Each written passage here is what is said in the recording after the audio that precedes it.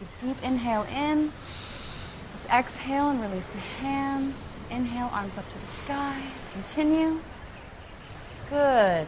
Exhale and folding forward. Strong backs. Good. Excellent. Remember, this is not a competition, although you two seem to be the best in the class. Excellent. Perfect form, you two. Perfect. Coming up into downward facing dog. Okay. Good. It's really important in this pose that you arch your back and keep it flat at the same time. I feel like those are opposing ideas. No, they're not, because you're arching your back up while it's flat. Okay? Okay. It's good. Yes, sweat it out. Sweat out all the toxins from this morning. Come on, lady. My name is Prana, and I know that wasn't just juice.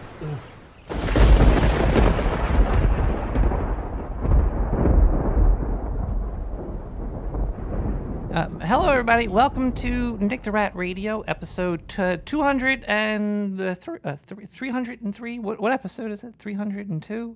Something? I'm not good with numbers very much. But I do know that it's Wednesday night at 11 p.m. and we're live in the sewers of Brooklyn, New York. Tonight's show is going to be very interesting and a little bit different. So we're changing the format around because we would like to have as much conversation time as possible, because tonight we have Chickie Haute. Now you're like, Chickie Haute, really? The owner of the North American Psychic and Paranormal Network? Yes, we have her. She's also a life coach. I've been trying to see if she could help me out, but I think she might think that I'm way past help. So let's just start talking to her right now. Chickie, are you there? Hello. Hello, Nick. How are you? I am pretty decent. I'm having a good time in the sewer, and I'm gonna have a beer in honor of you being here. Have a beer. As a matter of fact, have another beer. Well, that didn't have much head, so this is not gonna be a very good beer. It's one of those weird flavored ones. Ugh. All right. So when you go and you burp, we'll vote on it, okay? We'll see how much bass you can get out of it, okay? I only burp sometimes. So It's all good. I have the first question I'd like to ask of the great Chickie Haute right here is: am I pronouncing your last name right? Yeah, Chickie Haute. Haute. Okay, because I was worried that I'd upset you right off the bat of the show, but thank God I did not. No, it's the French thing, you know. So you are the North American Psychic and Paranormal Network owner. Have you had a paranormal experience yourself? Yeah, actually, you know what? We're getting some feedback here saying people are saying that I'm kind of roboting at the moment. Oh no. My voice is kind of robotic. Give me 1 second. I think I'm gonna have to be able to disconnect from my connection for a quick second. That's okay. And yeah, I don't know if it's you or me. It might be. Back in. Give me 10 seconds. Okay. We're gonna give Chickie 10 seconds. If she's not back by then, I'm gonna have another beer. Let me just give you a quick review of this beer. It's a Death by Coconut Oscar Blues. All right, I'm back. I could try something as well, because it might be on my side. Okay. Let me All see. right. If you go out and you come back in again, you have the password already. So yeah. I got the password. All right, let's see Yeah. here. Hopefully everybody can hear me better now. It sounds about the same to me, so I don't know if it's because of me or let me just try to change this over here. Yeah. It could be the Jitsi too. Could be Jitsi. It could be. 'Cause they're mean like that. All right, let's try this. Oh wait, that's the test. All right. Well, if it's okay. Either way. Whoa. Where am I? Voice mirror. These buttons over here. There we go. Oh, hello. Hi. Hi. Right. It's not that bad, if anything. So they're just gonna have to deal with it. It gets a little bit robotic if I don't know. Okay. All right. Well, I did my part. You did, and I could hear you fine, so it's okay. Okay, fabulous. That's all that matters. All right. So anyway, so you were going to hit me up with some questions. Yes, I would. I would like to know about a paranormal experience that you had yourself. Paranormal experience that I had myself. Okay. I had a lot of them. So I'll tell you a story that dates back to 1997 when my beloved mother was on her deathbed. Ah. And my mother had always been a Catholic girl. You know, she always, kept her, her St. Anthony's. She kept the cross. She had, everything. You know, she was a good girl. So it was very interesting because on her deathbed, she was hooked up to a ventilator and she couldn't really speak. She couldn't go anywhere. She couldn't do anything.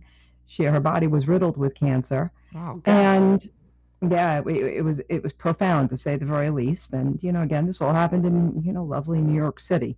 So anyway, I was in my home in Rockaway Beach, Queens, New York, and I had said to my mother, the last time I had seen her, because I knew she was going to pass, I had said to her, "Look, I'm going to teach you how to be able to out of body, okay? But you need to trust me."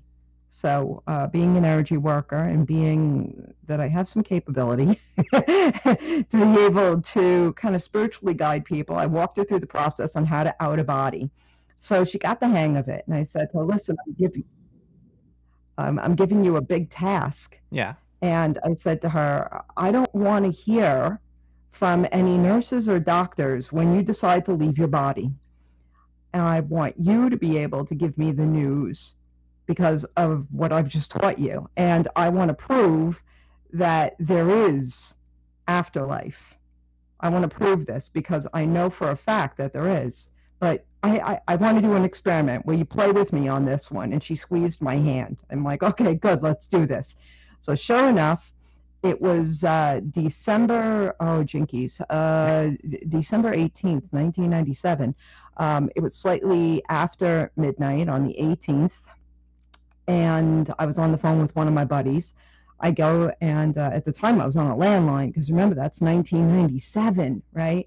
So, I mean, we all had cell phones and stuff like that back then, but still landlines were still a thing. We had many extensions throughout the house. So I was on the phone with one of my buddies and slightly after midnight, I get a phone call. And I hear the call waiting beep in. Yeah. Now, you guys remember, okay, call waiting, when you're on a landline, it just beeps. That's it. It just okay. Chickie, can I ask you before you continue? Maybe you could try to. I know it's not the best, but would you be able to call me on the via the phone line? Because sure. it is staticking a little bit. People are reporting that it's. It's staticking. Okay. All right. Okay. Would that be? Would you be willing to try that out? Yeah. Sure. Yeah. All right, I'll post the phone number in here. All right.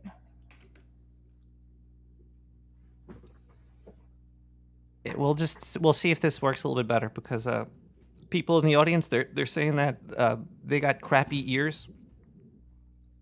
All right, not a problem. That's fine. Yeah, it's overmodulating over Jitsi a little bit. Yeah, either that or if you want to call me on Skype, we could do it that way too. We could try Skype if you'd like.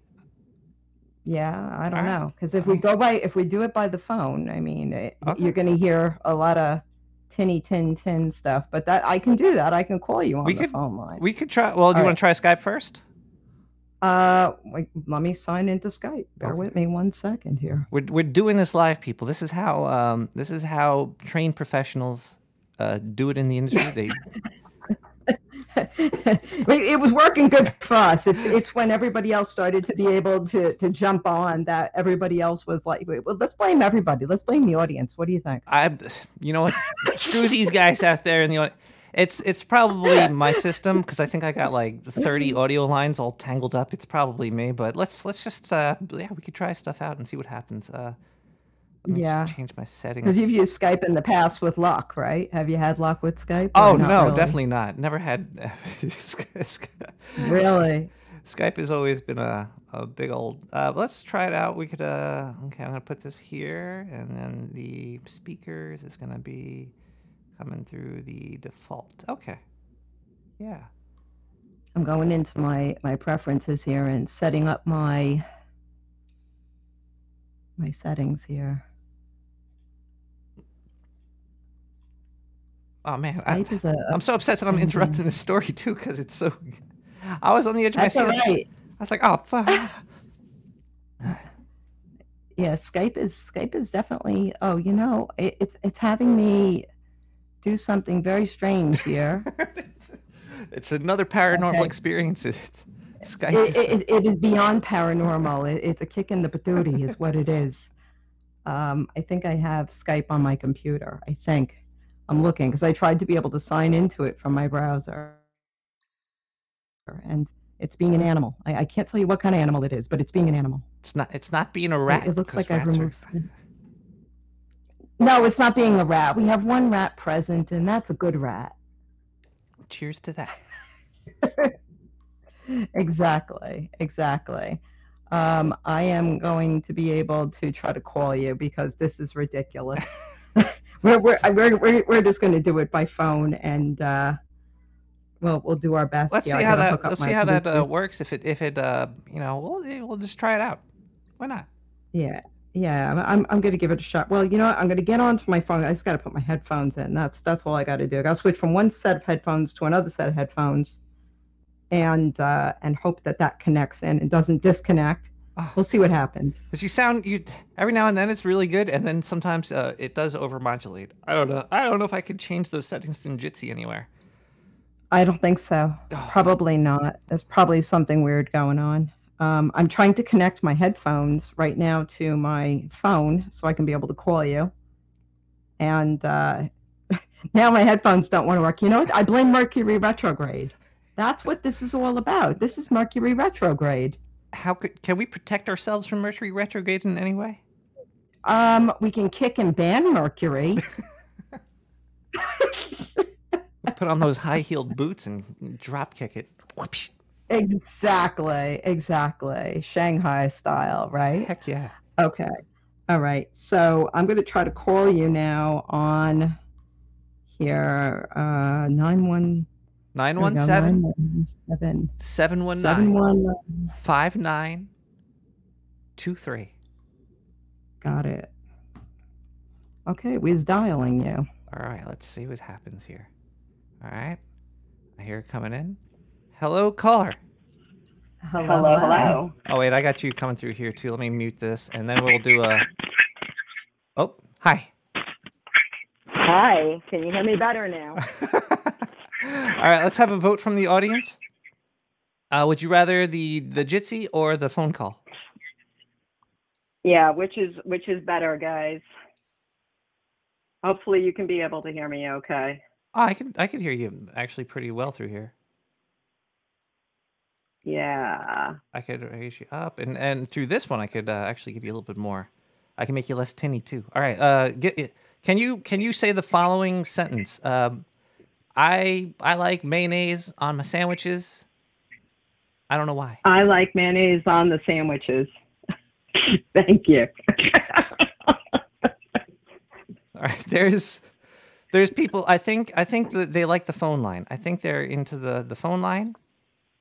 All right, that's fine. Okay, that's good. All right, as long as they can hear me, then I shall continue with my story where I left off. Yes, this works. This works pretty well because there's less modulation. Please continue with. Okay, so anyway, it was after. Okay, I'm jumping out of this other thing here. Okay, so it was after midnight, and I had gone and was on the phone with one of my buddies, and the call waiting beeps in. And oddly enough, it was the strangest thing. When I heard the call waiting, now if you guys remember the old school landlines, okay? Yeah. Phones don't ring loud when you have call waiting. This is true. It only beeps. Every single extension in my house, I had 3 extensions. Every single extension rang loud. And that was the only time that ever happened. When I clicked over to be able to pick up the other line, I knew who it was. Yeah. Because I ended up picking up the line, and they said, your mother just expired. So I was like, all right. So how do you explain that? How do you explain that? How did you feel? Did it scare you, or were you like, this is like a very good thing, or like it was I would have been crying my butt off. That's all I know. Well, it was actually quite interesting, because the backstory was that the EMT that originally took my mother to the hospital back in September, from the apartment that she was in. Yeah. Okay. I was very interested to find out who this dude was. And I guess I found him attractive or whatever. So I went and I asked a number of my firefighter and EMT friends, and, I guess all the people that I knew out in the Rockaways. I'm like, who is this dude? So finally, he and I had the chance to be able to talk for the first time on the phone. Right? That same night, that's who I was on the phone with that evening. We were speaking for the very first time. It was so funny. And sure enough, when I clicked back over to the guy, I was like, well, my mom just died. Can you give me a ride? And he was like, yeah, sure. And that was our first date.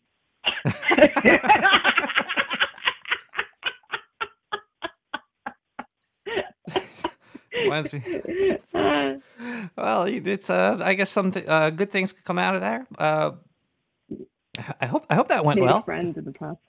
Yeah, no, it did. It did. Very sweet gentleman. Very, very sweet gentleman.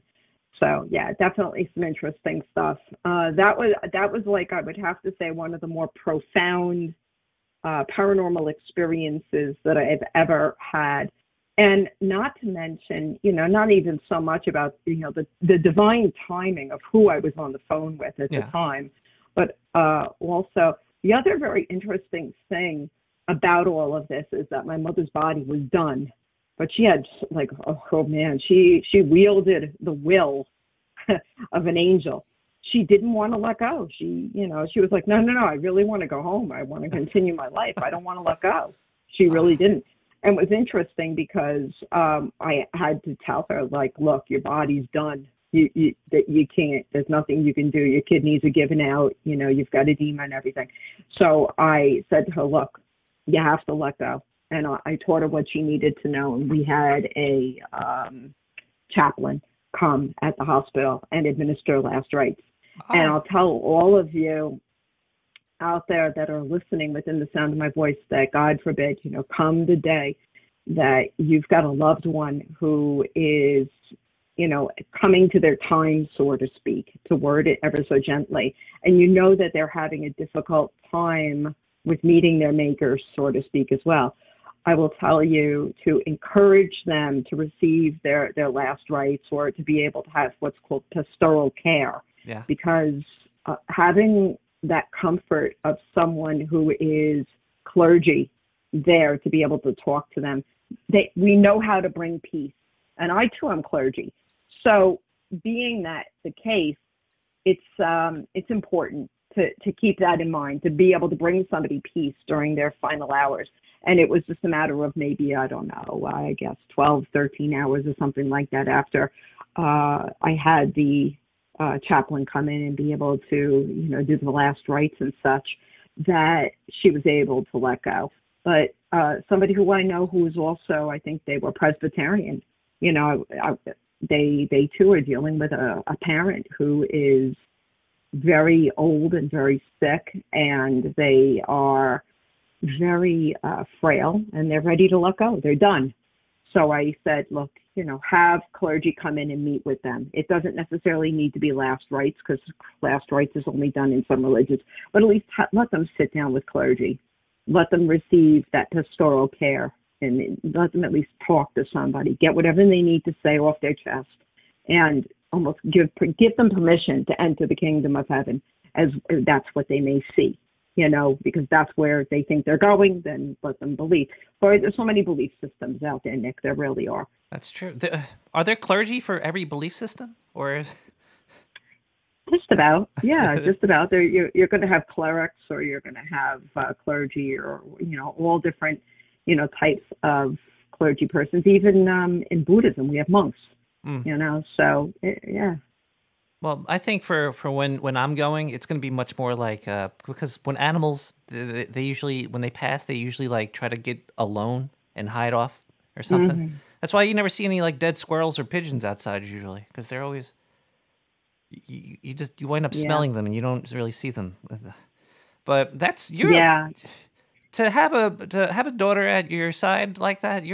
That's great. Because I would be I freak out around like death and stuff, and I'm probably not the best person to probably. I'll just be like, oh my god, I don't know what's going on. But to have somebody there that's stable and calm and can kind of help you get to where you're going, that's a blessing right there. That's great.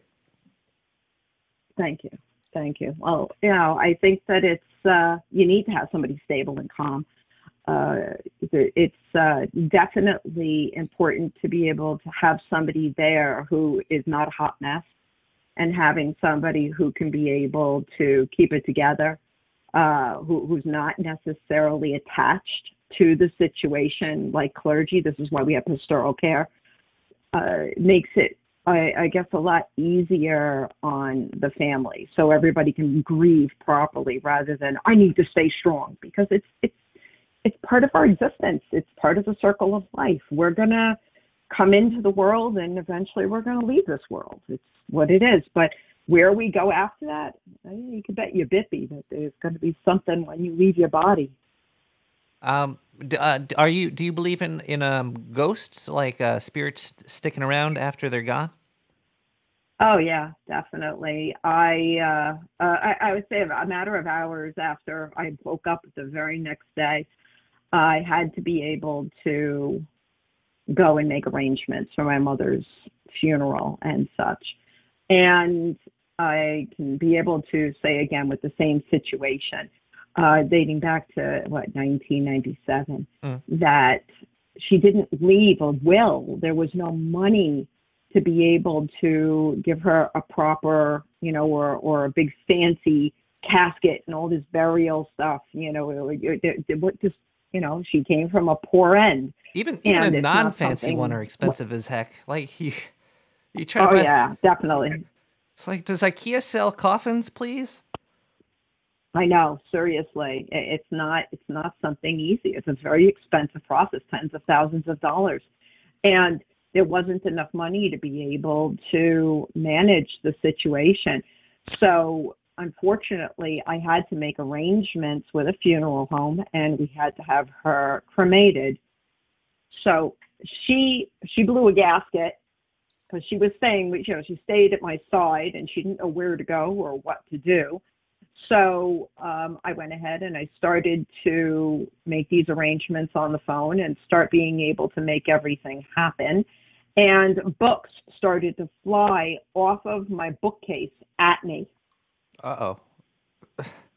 Oh, yeah. Is that like a don't do this type of book throwing? Yeah, she was trying to be able to get my attention. And she was like, oh, hell no. I was like, yo, baby, if you got $10,000 that I don't know about, then, you better produce it. You better be able to make something super paranormal happen right now because, hey, I don't got 10 grand. I'm sorry. 2, 5 grand. Okay, whatever. We can do that. But 10 grand, baby, I don't got that kind of cabbage. I'm sorry. Were one of the books Rich Dad, Poor Dad or whatever? It's the only... Yeah, seriously. Now they had gone their separate ways, so who knows, right? Yeah. But it was quite interesting to be able to experience it, and I didn't take it personally. I didn't want to push the envelope, and just, start anything. I was like, you need to accept it. This is an out-of-control situation for everybody. And what are you supposed to do with your flesh bag? Yeah. I think that there should be more options. I don't think there's many options in the whole funeral business. It's kind of like they corporatized the death process almost, in my opinion. It's a little weird. Yeah. But yeah, definitely. But it's hard to deal with too. in New York City, if you remember, right, back in the beginning of COVID, when people were, supposedly dying, right? Wasn't it out in Potter's Field? They went ahead and they just took refrigerated bodies and dumped them in Potter's Field in mass graves. That's You what I remember all heard. that? I heard. I think I've even seen pictures of like the little holes dug up, and the shit is crazy. There's probably bodies in the sewer somewhere. But that wouldn't be done by our government. That would have been done by the mafia, but that's a whole other topic. We won't go there. we're not. Yeah. Well, let's not talk. I still have some people looking for some stuff coming for me, but I don't know. Down in New York City, it's, what is it, the East River, the Hudson River, and whatever ends up going in the sewers goes into the rivers. Up here, it's in Niagara Falls. We got the Niagara River, and you just hope you don't go through the rapids and over the falls. I wonder, do you ever? I'm sure you've seen the Niagara Falls and all that. But are there like a lot of animals in there? Like, I could imagine. Okay. So I can't imagine there'd be a lot of animals in there, but I can tell you the place is haunted, very, very haunted. Oh. A lot of people every single year, it's not something that's publicized, but a lot of people every year go over the falls. Yeah, I'm sure they do, either by accident or because it's like a ritual suicidal thing type of deal. Yeah. Oh, yeah. I just did a paranormal investigation there back some months ago. I think it had to have been in May, something like that. Maybe. Yeah, I guess it was May or June or something like that. And apparently some young lady had gone missing, and they said she went over the falls. She killed herself. So, things went sideways with her boyfriend. And it's like one of those things. Well, I'll show you. What are you supposed to do? Yeah, you'll show them, all right. You went over the falls, But yeah, it's what it is, and people tend to take things out of proportion, and they think that suicide is a solution. And unfortunately, if you're not at peace in this lifetime, and you go out of this world and you're still not at peace, then you think you're going to find peace on the other side. No, you're going to live with torment. This is the reason why they say if you kill yourself, in a lot of religions, they say you go to hell. Mm. That's living hell. It's, I understand, like suicide. Well, I'm just going to say my opinion. If you're in a lot of pain, like physical pain, I think sometimes ending it prematurely might be good. Like, but if it's like, oh man, that dude was a jerk and he didn't pay for the bill at Applebee's after he took me on a date. I don't think suicide should be in that situation. But say like I had my arms and legs blown off and I'm just like a stump. I don't know. Yeah. Well, I guess that would be more psychological pain than physical pain. Well, I that's guess. true too. So that. Yeah. Yeah. I mean, at that one moment, well, maybe like an assisted suicide kind of thing. Yeah, like are you like Dr. Kevorkian? Are you anti or pro Kevorkian? Is that even? Kevorkian, I don't know. That's a good question. I guess it's that's a good question. I mean, if the human body is severely riddled with cancer, let's say, it's like giving up on you. Yeah, I guess like almost like a euthanasia. Yeah. I guess there's a lot of countries that are trying to be able to legalize it. I think they did in Canada, for that matter, just across the border here. Oh, really? However, yeah. I would say that I'm all for it. If someone is, critically ill and they're going to die, they're on their deathbed, and they're in hospice or whatever, let them go. Why suffer? It's yeah. I don't know why this is not like a topic brought up more often in like anywhere, because if my body's leaving me before I leave me, please help me catch up to my body. Yeah, exactly. Well, there is a way to let go. There definitely is. Remember what I was saying about being at peace and having your last rites read to you, or being within one with, pastoral care or anything like that. Think about it, think about how many people who, I guess, I don't know, all throughout the world, I've heard this time and time and time again, that people will say to friends or family members, they're going to say, I have a feeling I'm going to die. And they're not lying. They just decide, hey, that's it, off. Like that joke from The Simpsons, one of these days, boy, you're going to wake up dead. It's true. I think that some people may have some sense of consciousness in some way, shape, or form where they can control it. I mean, there are other instances where I don't know what you would call it, divine intervention comes in of some sorts, and something ends up happening. I've experienced divine intervention within the past summer. Really? Myself, very scary story. If you want to hear it, I'll tell it to you. It will give you goose pimples, literally. You'll be like, oh my God. If you want to hear it, I'll tell you. I do want to hear it, but I just want to say I forget what I was going to say. Yeah, tell me the divine interventions. Was it like a almost death experience type of thing, or? Yeah. Oh, yeah, those stick with you. Oh boy, I had this too. Okay, all right. Go on with the story. Let's hear it. Yeah, seriously. Okay.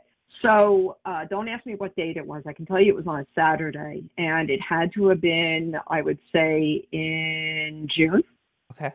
So, geez Louise. Okay. So I'm here. I was driving on County Road. I believe it was in Amherst, New York. And it's funny because before I left the house, I had YouTube on, and I usually have it mixed on playing a whole bunch of stuff. And being a psychic, I am always very in tune to the slightest thing that is out of place. If there's a glitch in the matrix that's happening, I'm going to pick up on it immediately. Yeah. I pick up everything. It's like Monk.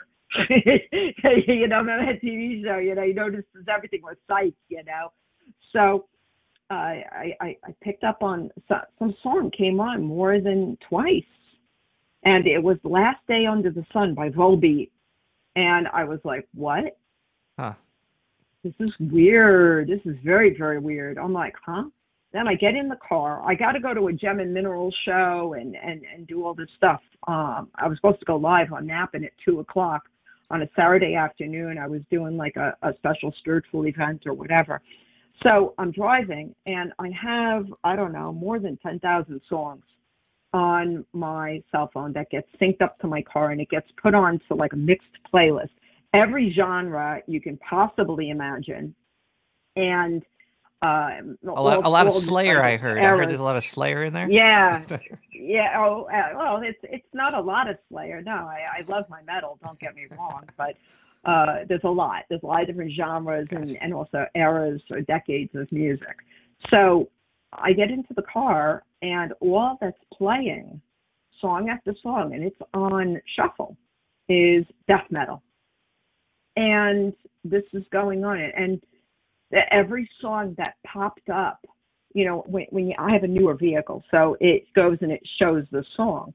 Yes. From the time that I got into the car, every song that came up was death, death, death, death. So now I'm on high alert. I'm like, you gotta be freaking kidding me, right? And you're probably driving real fast, too. What the hell is this all about? Not at all. No, I'm a very safe driver. Going 20 miles per hour listening to some death metal? No, I'm not a granny pants. I drive to the speed limit, but you know what? I knew that there was, I went ahead and I did something. I have a technique that I practice, which is called time shifting, where I can jump out to any date and time. I can also ride a timeline. Huh. I can also see things that are happening anywhere in a timeline. I want to be able to say until I meet an event horizon is what I want to call it. So I went ahead and I took the entire route ahead of myself, and I knew that I was going to be meeting an event horizon. And I said, oh, okay, I'm going to be meeting the Grim Reaper. well, that's interesting. I've never met the Grim Reaper before. I've conversed with Holy Spirit. Well, this is going to be an interesting one because this is something I've never done before. So I said, all right, event horizon. All right. It's going to be on this road. Okay, it's going to take X amount of time. And I'm trying to do these micro calculations in my head as to how much time I have. But no matter what I did, no matter what road I took, even if I diverted and I took a, I guess, different road to get where I got to be able to go, that I still had to take county road no matter what. So I ended up slowing down. I was in a 45 mile per hour zone. I dropped down to about 38 to 42 miles per hour. And I'm trying not to piss other drivers off behind me. So even at one point, I slowed down to the point where I pulled over for a minute. And I was like, all right, let me try to buy myself some more time. What do I got here? What do I got here? Sure enough, I'm maybe about 2 miles away from my, I guess, my gem and mineral show. I'm like, I'm going to get there without a hitch, huh? I'm on a 2-lane road, county road, as you can imagine. And I'm doing, again, about 38 miles per hour. And there's the event horizon. Oncoming car, opposite lane, comes over into my lane. What the? Right? And right. Comes over into my lane. And now I possess some telekinesis ability. So I'm kind of like not on my watch because I'm expecting it. So I'm prepared. And all of my psychic kinetic ability is around me. And I'm diverting. I'm moving my vehicle. And I'm also using, I guess, the pulse of the earth, if you will, the magnetic energy. And I'm saying, move that vehicle out of my way. So suddenly the car swerves. At first it went off into my lane a little bit, you know, is in my lane, but it took a hard turn off into the side of the road. Oh my God. So it goes off to the side of the road. Now I've got maybe, let me think here. This has got to be, jinx, trying to think, 5, 10, 13, 20, 25, 30, maybe about 75 feet at this point, maybe, ahead of me. So it's coming in, and again, he's traveling at 45 miles per hour, if not faster at this point. So I'm moving as well, and all the cars start to be able to stop in front of me. He goes down into the ditch on the side, and because of the velocity and the speed that his vehicle had gone down into the ditch, his whole vehicle went driving down into the ditch and then flipped up in the air upside down and is now flying at my windshield upside down, this white car. And I'm like, okay, how many seconds do I have? I don't. Okay, jam the gas. Jam the gas, go off into oncoming traffic. All the cars had stopped behind him. So I'm like, all right, I got some time. And I swerve over. He misses my car by maybe about an inch, maybe 2 inches on my passenger side. He continues to flip upside down onto the road. So now I'm really curious. I'm like, oh, here we go. And I'm raging. 2 cars stopped dead in the middle of the road. 1 car right in front of me, another one off to the grass. Now, remember, I accelerated so I wouldn't make any contact, so my car wouldn't be grazed. So now I've only got maybe, I don't know, 50 feet, not even. I would say not even that, maybe even less, maybe about 20 feet. So I got to be able to jam the brake, go off into the grass, and hope I don't hit the jerk that's in the grass or who's stopped dead in the lane, okay, in front of me. As this other guy jumps out of his car as I'm trying to keep control of my vehicle, and he comes running out in the middle of the road right towards my vehicle that I'm trying to be able to stop. And I'm like yelling out my moonroof, get the fuck out of the road. So I freaked. I was like, I'm going to kill somebody. Somebody's getting killed today. Somebody's dying here. This is death. The whole thing smelled like death. Were you becoming, was the Grim Reaper going into your body? Were you going to be the person that was going to pass one of these people? Now, what ended up happening was at the moment that the car came upside down, okay, I was distracted for a fraction of a second because the Grim Reaper went face to face with me. I saw the Grim Reaper. I saw him. He was like, "Hey, today's your day, bitch." I was like, "No, you think so, huh? Hold on, hold my beer. Hold on a minute here." Was so, he? All right. So I you got see, out of it. I screamed at the guy, "Get the fuck out of my way!" And I have a question really quick. I jammed the gas. You. Go So ahead, you're what saying happened? you seen the Grim Reaper? You seen him? Yes. Yes. Now, do you remember how dinosaurs are supposed to be like reptiles and scaly, but then they're like, oh, they actually had feathers? Now, did the Grim Reaper, was he wearing like was he not dressed like the Grim Reaper, or did he have like the black cloak and the thing, or did he have like a pink like tutu on or something? All right. So the only thing that I could describe him as very similar to the Holy Spirit, however, he did have, like, I don't know if you call it a sickle or whatever you call that.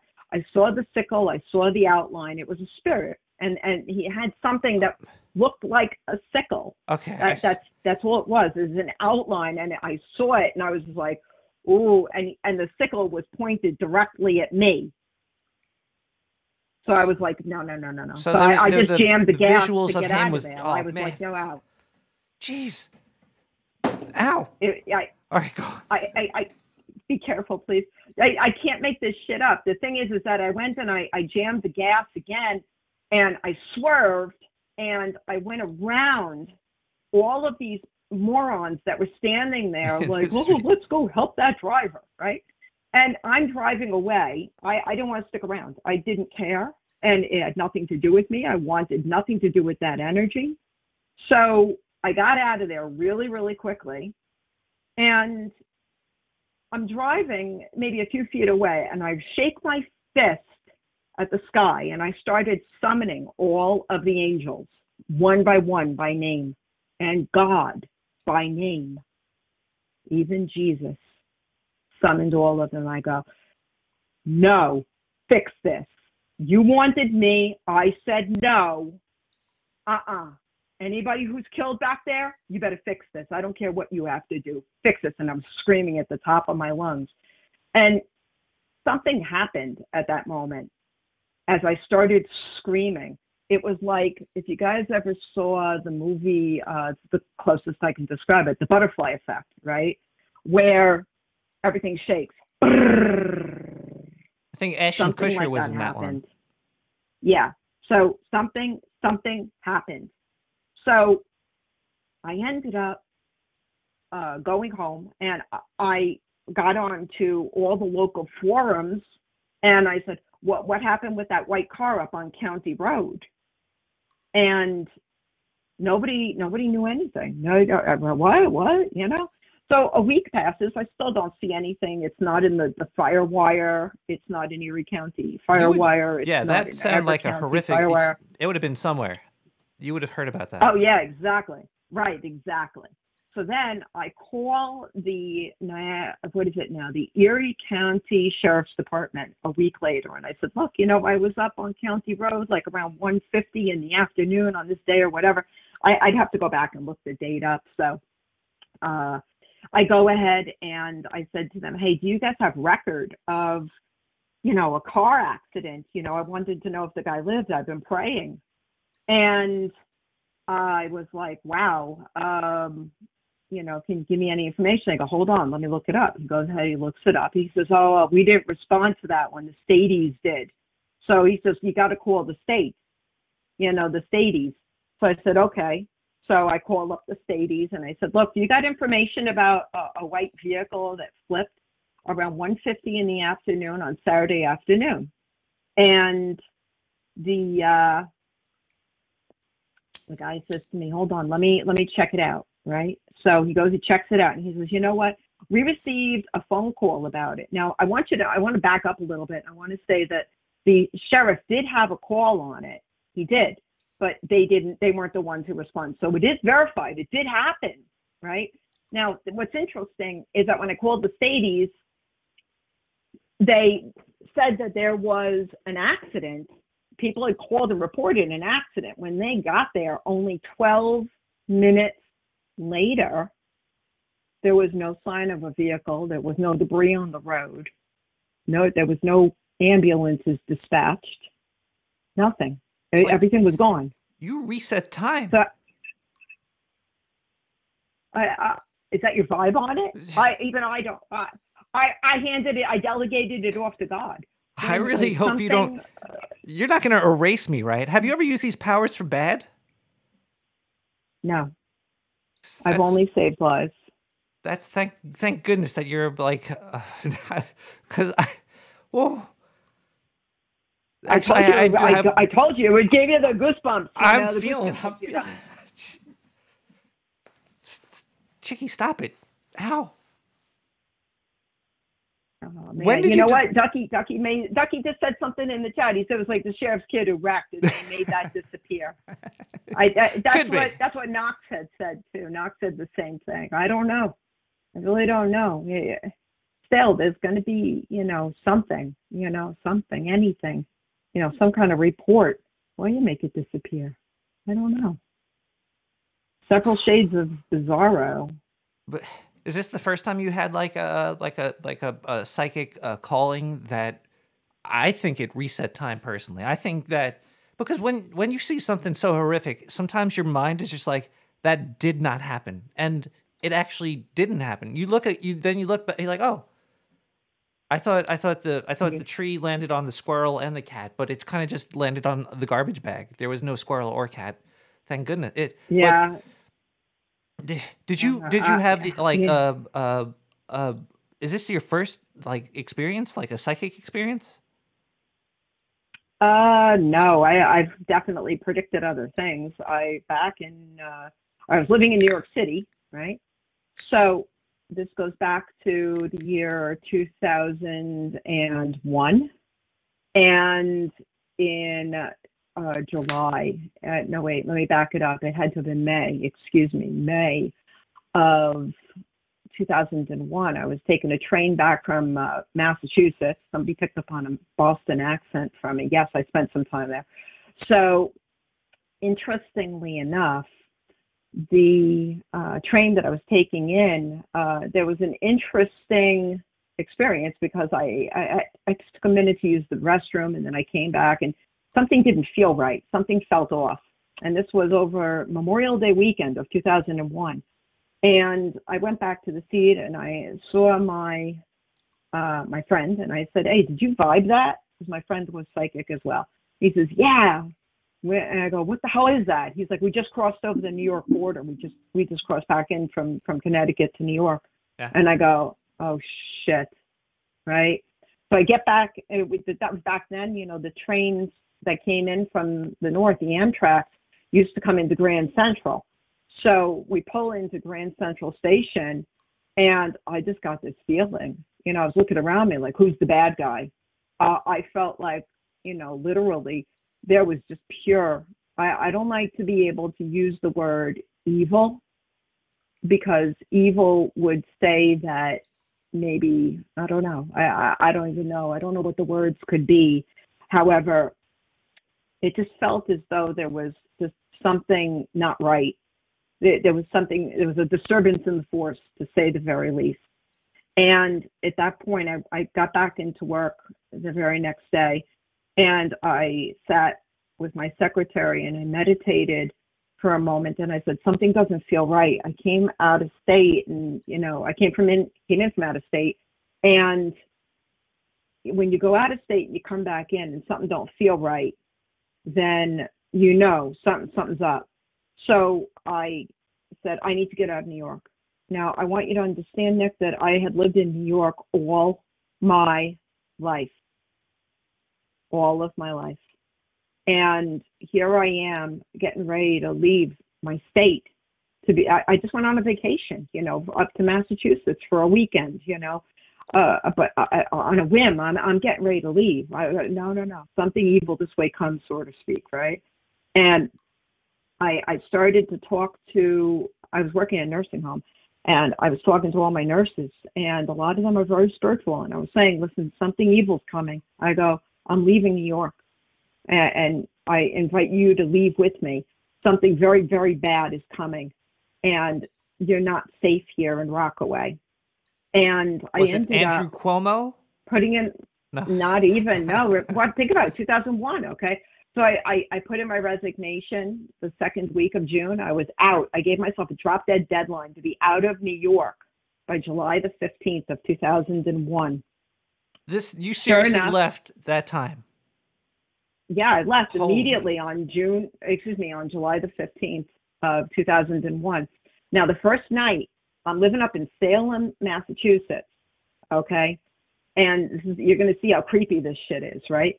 So I'm living in Salem, Massachusetts. It's late at night, 3 o'clock in the morning. It's now July the 16th, okay? And I'm living up on Lafayette Street in Salem, Massachusetts. And this is the morning of July the 16th, 2001, okay? I'm sitting there in my bed. It's late. It's 3 o'clock in the morning. And it was like 3:33 a.m. for that matter. And I hear, bang! I'm like, whoa, what was that? I go and I look out my window. There's a car accident right outside my bedroom window. I'm like, oh, snap, this is the first night I'm here. What the hell? So I go and I know. I dial 911 on my phone because who else is awake at 3:33 in the morning, right? So I dial 911 on my phone. They go, yeah, what's your emergency? And I said, I want to report an accident. There's been a crash right outside my, bedroom window here. They go, is anybody injured? And I said, I don't know. I'm not getting up out of my bed. And this just happened. This is where you can send the medics, like the corner of Clinton and Lafayette Street, for that matter. And I was like, okay, this is, whatever. So they go ahead, they send over, the fire engines, the police, the ambulance, or whatever, and they took care of the accident. Now, the very next evening, this is the morning, you guys could call Salem Police Department. You can get the CAD reports on this. I'm a teller of many truths. The very next evening, the morning of July the 17th, again, 3:33 a.m., I hear again, bang! Kidding me? Another one? I said 2 nights, yeah. So I call 911. And because I kept on asking God, I was like, why am I rushed out of New York? Why am I rushed out of New York? This is my answer. You're like a guardian angel. I think that you might have been sent here, or maybe not through you, via your mother, of course. Because yeah, but I did a lot of. I've seen a lot. I've seen a lot, Nick. I've seen a lot. I can't explain the things that I've witnessed through the divine. And you take action I'd like too. To say that there's a lot of people out there that would sit back and do jack shit, not know what to do, but you take the action, which I do. I have to say is much more than anything Gummy Nerds probably would ever do in the chat room, who's a big old troll. Yeah, that's all right. But all right. Yeah, I'm happy. I'm happy you're on my side because I'm sure some shit's gonna come towards me one day, and you're gonna swoop in and save me. Which I'm very happy that you're. So, okay, so you called 911 twice and saved 2 people from these car crashes. Was it icy out? Is it cold on that? No, it's the middle of the summer. It's the middle of the summer. Because that ice, remember, man. July the 16th and July the 17th. Good point. You just caught me and not remember. I'm a little intoxicated. That's why.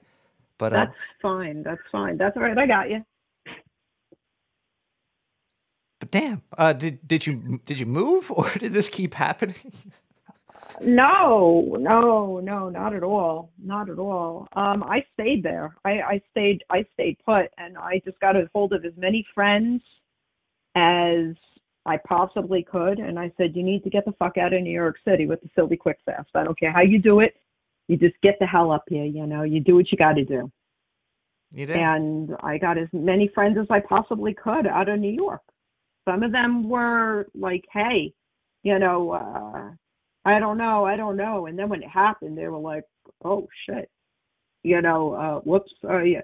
a lot of them are ending up, volunteering to help, recover bodies at the 9/11 site, the World Trade Center when it went down. So, you ask, where was I when 9/11 happened? I was prepared. It was a terrible day, and I was supposed to see some girl in the city that day. And my parents like, oh my God, there's planes hitting buildings, and I was like, well, it was just like a little thing, and then I looked, I was like, oh my God, what the fuck's happening? Is this because of my penis? I have a weird psychosexual thing. I think my penis might be causing destruction around the planet at certain points. Oh, we're just going to have to cut it off then. Ah! I'm joking. Chickie, can I take a quick midnight in the sewer break? It's 4 minutes till. Would you be good to stick around and tell us? I have some more questions for you too. We have some questions from the audience. I have some answers. I got a lot to share with you guys, and definitely, if you got questions, I got answers. All right, let's just take a quick musical interlude while I use the little rats room. We can take it's gonna be a little bit of a tiny break here, but we'll be right back with more Nick the Rat. This is TDHR with Logic Bomb. Thank you, Chickie Haute, for making me have hairs sticking up in places I didn't know was possible to stick up. We'll be right back with more.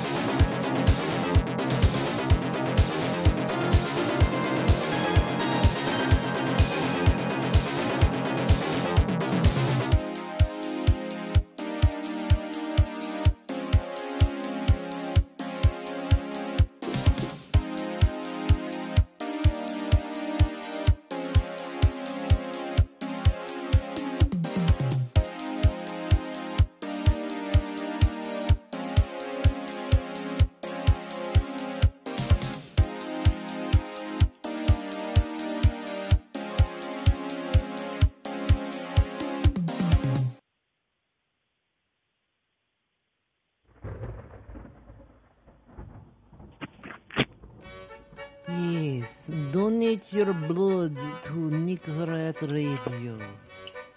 For every point of blood you donate, we shall send you a fucking nothing. Yes, send us your blood. I think we just ran to an advertisement. Care about the children of the world. You will send all your blood to Nick the Rat. All right, stop that ad. We're back to Nick the Rat Radio with Chickie. Can you turn your radio up in the background? What's that? Can you say it's midnight in the sewer? Yeah, it's midnight in the sewer. Ah, it's so nice that that I have you here this late in Ah, on the line with us. You're also like a life coach, right? Like you could help people that have like problems with uh stuff going on in their life, like love and etc. yeah, that's it. Yeah, exactly. Definitely. Um, I do life, love, and well-being coaching. we got some emails in because I did promote this a little bit, and we got a whole bunch of people that sent in messages. But would it be okay if I read a couple that were Diane? Were these chose? Yeah, go right ahead. No, it's All right, totally cool. Go ahead. all right, let's just check this email out right here. This is for Chickie. My wife and I are growing further apart. We sleep back to back in bed, and we never make love anymore. She still makes great lasagna, but how do I spice things up in the lovemaking department? Oh, wow. All right. All right. Well, obviously, when there's a breakdown in intimacy, there usually is a breakdown in the emotional aspect as well. Yeah. And we have to revert back, all of us, like, Psych 101, or communications, in college. We learned about Maslow's needs, right? So it's interesting. Wait, hold on one second. I don't. Laszlo's knees? Maslow, M-A-S-L-O-W, Yeah. Maslow's needs. That's Maslow's needs pyramid. And we have physiological, we have safety, we got love and belonging, esteem, and self-actualization needs. And what ends up happening a lot of times in relationships is one partner or both partners end up not having all of their needs met, and there's an emotional breakdown. And obviously when there's an emotional breakdown, sometimes people have too much pride to be able to communicate about it, or they have communicated about it, and the need to have that acknowledged is ignored, so or just not taken seriously enough. So I would say for this gentleman and his wife to be able to get to talking. Thank you, Servo. Thank you. Servo's, yeah, he knows what's going on. Yeah, he put up that Maslow's needs pyramid. There you go, the hierarchy of needs. There you go.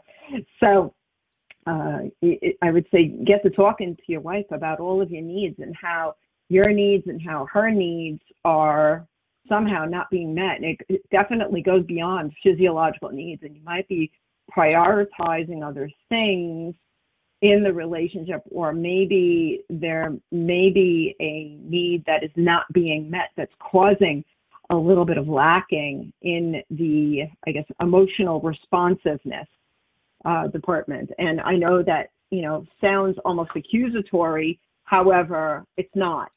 It's a matter of getting to the root of the issue, and you and your missus need to do some talking about this hierarchy of needs and figure out what is missing besides obviously the sex, because obviously, everything else is more important to a lot of other people. Sometimes being able to work or stressing out over other things, or just not feeling as though there's enough time even for slowing down or date night or anything like that. So, sometimes you just have to be able to make time for one another like you did in the absolute beginning. Your happiness needs to happen too, because if the hierarchy of needs is not being met, you're not going to be happy. If you're not happy, your sex drive is going to collapse too. I'll leave it right there.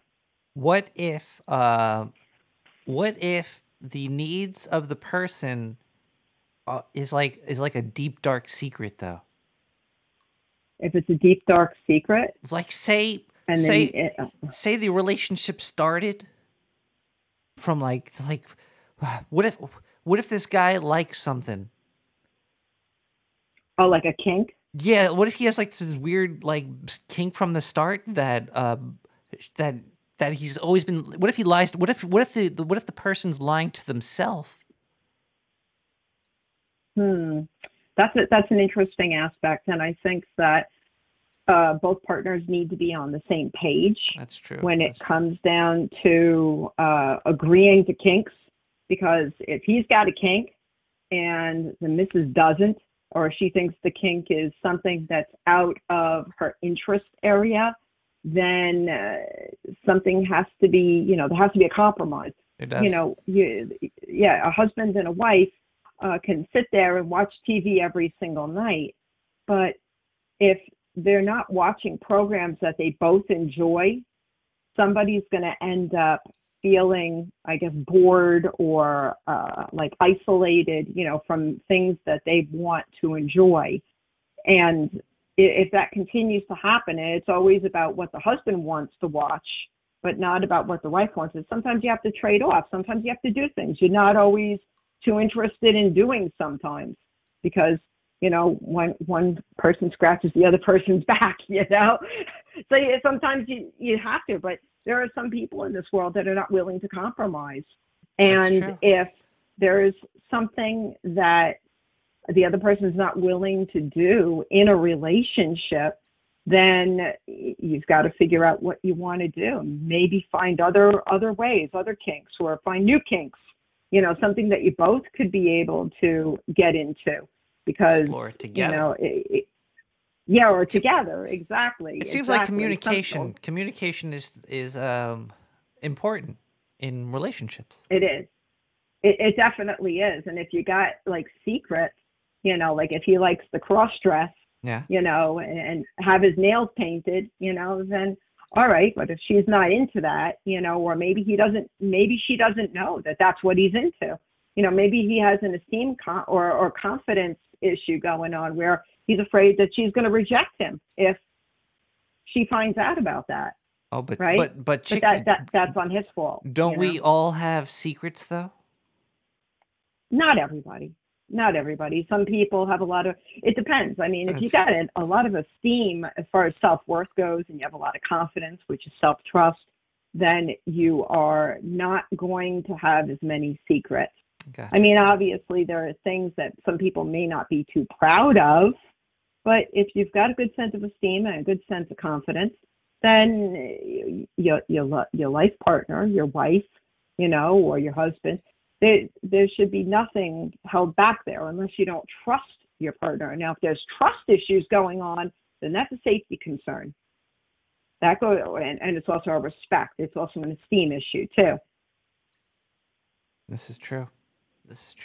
Yeah. All right. I hope that questioner is. I'm sure they're satisfied. I'm very satisfied with that answer. You're good at this. Oh.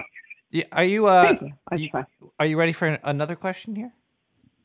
Yeah, go right ahead. All right. This is from the audience. Dear. You spelled Chickie wrong there, but I've been with my lady friend for 5 years. Oh God, this is a little raunchy. Is that okay? I don't know if. Yeah, go ahead. Right. It's late night radio. We're good. Go for it. I've been with my lady. I'll try. I should pre-screen these questions. I've been with my lady friend for 5 years, and I cannot get her into anal. I am not into forcing her into stuff. Good, but I don't think this relationship can last without some ass play. Sorry, this is not funny. This is somebody's question here. Besides from leaving her, what else can I do? I even bought her a custom fit strap-on with our initials engraved on its testicles, but she won't even try it on. Okay, so he wants to be pegged. Yeah, Am I it sounds like this correctly? It sounds like pegging. Okay. This is he wants pegging with his lady friend of 5 years, and he wants to get out of a relationship if she's not into it. I don't know. It sounds like this guy has like zero relationship skills, and 5 years is a drop in a bucket when it comes down to relationships. If he's been in the relationship this long and he's talking about breaking up, I don't know. This is the kind of guy that you probably find in the bathroom, probably looking at escort websites going, ooh, she looks nice. Let me take care of my needs looking at this one, right? So I don't know. I mean, it always concerns me, gravely when somebody's go-to is, well, if I can't get my way, I'm going to break up. This is a power and a control issue. This is obviously somebody who's got some esteem issues, definitely.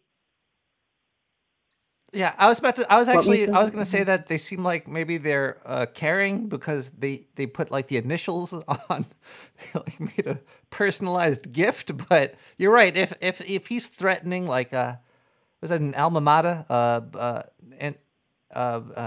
Was that when you make a threat against ending something? Either way. Yeah. Why if he actually loves this woman and if he really needs ass play? I mean, listen, let me tell this guy, okay? You really want ass play that badly? Go out, get yourself a dildo, and be able to suction cup it to the floor and have fun, okay? That's what I'm going to tell you. You do what you need to do.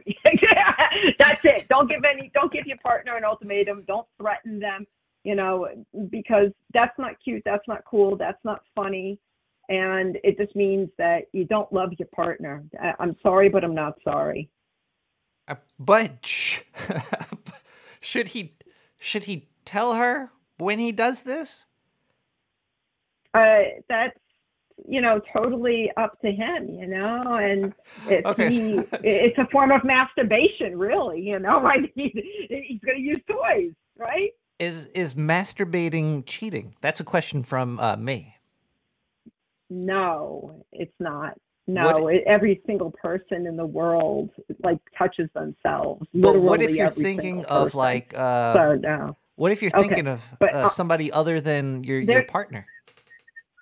Okay, so all right. So if you masturbate somebody other than your partner, then yeah, because you're cheating your partner out of the truth that you've been with someone else. But there was something more that I was going to say, because I've spoken to a number of people in my professional career. Yes. That have, so I'm going to bring up a really touchy topic, no pun intended here.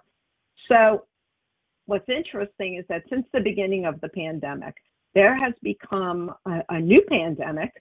Maybe it's an epidemic, I don't know. But either way, it's masturbation addiction. And this has become a huge thing during this entire pandemic because people had been separated. They were stuck at home and, what do you do, right? Chickie, it's always been a huge thing. It's become, I can't begin to tell you how many people I'm meeting these days. They're like, they own it. They'll say, I have a masturbation addiction. And it's like, well, yeah, you were cooped up in your house for God knows how many months. There's nothing to do, so what are you supposed to do, right? Sex is a huge, do you think sex is magic? Sex magic. I'm not sure. How are we using the word magic in context here? What is that called? Do you know tantric sex? Okay, yeah. That's when you build up energy and you don't release it or something. Right. Yeah. People do that with edging and stuff. Yeah. Sure. Right. Do you think that could move mountains? Or do you think you could use that energy to do certain things with? Is that good question? Good question. I think that nothing. I mean, if you have energy, let's just say you create an energy ball, right? Yeah. And you want to be able to use that energy ball for something, right? Or two, right? 2 energy balls. You have 2 energy balls and you want to do something with it, right? So I would say possibly. I mean, obviously there are the rules, obviously, to the game of how you use that energy. Wait, there there's are some rules? things that the universe just doesn't allow. There's rules to how I use my energy balls? What are the not rules? in the sexual context, but energy as in the magic. What are you going to do? You want to move a mountain? No, you're not allowed to move that mountain. Don't touch that mountain. Leave that mountain alone. Okay. What did that mountain ever do to you? It's in the way. Do you know more of these rules? I like rule sets for some reason. All right. So there's something you can be able to find. There's an audio book by, his name is Dick Sutphin, Sutphin, and it's the 50 Universal Laws. So you can be able to learn a little bit more about that. I'll refer you guys on to that lovely piece of literature. And there's a whole bunch of them, like literally a whole bunch of them. I have to be able to go into my Google Drive right now and look at all the cosmic and spiritual laws of the universe. Hey, keep your Google Drive closed. This is a family-friendly episode. I'm just... Okay, here, I'll give you one of them, okay? The law of harmony. This law supersedes even the fundamental law of karma, because the purpose of karma is to attain harmony and balance. The universe is perfectly balanced. When you're in harmony, you're in balance. There is nothing permanent without harmony, as harmony can be considered another name for love. Once you have evolved to the position of living an entire life in harmony, you are free from the wheel of reincarnation. Huh. How about that? That actually kind of, there's harmony, and what was the other one? And balance, right? Use the harmony to get balance, and then once you master that stuff, then you're free from reincarnation, which means your lessons are done, baby. You kind of Stick break a the fork loop. in you, you're done. Like I see the balance is kind of like a circle, and I see harmony as like a line, like a vibrating line that goes in one way. So I could see harmony break. Oh, karma. Well, karma is like is the balance, and harmony would break karma because you're going and you're vibrating somewhere. You're making that right on. Exactly. You're going to be in vibration with something. Something. I'm trying to be able to remember. There was another one of those funky vibrational charts or whatever. I can't remember who or what it was called. Oh well, I'll remember it and I'll mention it later. Chickie, I have a question for you before we get back to these other questions. All right, so alcohol is a drug, and I've been drinking, and I've been partaking in marijuana a little bit. Are these bad for psychic powers or spiritual harmony? Is it bad? It's bad for me. I know it's not good, but okay. So what it does? Okay. So I happen to meditate every single day. And I kind of get my dopamine and my serotonin and all of that from the epiphanies that I get about my life and my experiences from like the same high that you get, okay? I also get. But there's, during meditation, that numbness that comes where you can be able to focus. So what's very interesting is, I wouldn't necessarily say it's bad, but it's a distraction. That's the correct words I want to be able to say. That it can be a distraction from, I guess, things you would normally, I guess, overlook while you're distracted. So there may be something going on in your life that you may not want to accept the lesson on at the time. So while you are in this distracted state, you're denying yourself that lesson. But remember, once you decide to lean into that lesson, you get this huge surge of serotonin and dopamine, as well as a boost to your esteem and confidence. You're completing a task. You're doing what you're ignoring. Right, exactly. So I don't know if that's something that can help you. It's the same thing with video games. People do the same thing where you're distracted by a video game, by numbing your brain from the moment. Well, isn't meditation numbing your brain for the moment too? It kind of, sort of. It's not. It's like the reverse of numbing. Focus more clearly on one thing. It lets you focus on just one thing. And when you're in meditation, there are different types of meditation you can be able to use.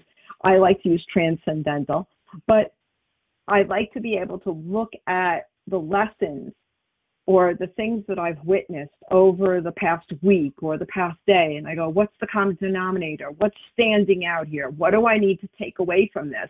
How is it affecting me? And how can I make myself a little bit more aware so I don't have to go through any uncomfortable associations with any of those experiences that I may have had? How can I make it better? How can I be able to bring more happiness and more joy, more harmony, more abundance, more love? These are the things that I contemplate while I'm in my meditation, rather than focusing on IRC, or social media, or checking my email. Social media is evil. IRC is the mundane. Mostly, it's okay. It's IRC. There's a couple of evil entities within, but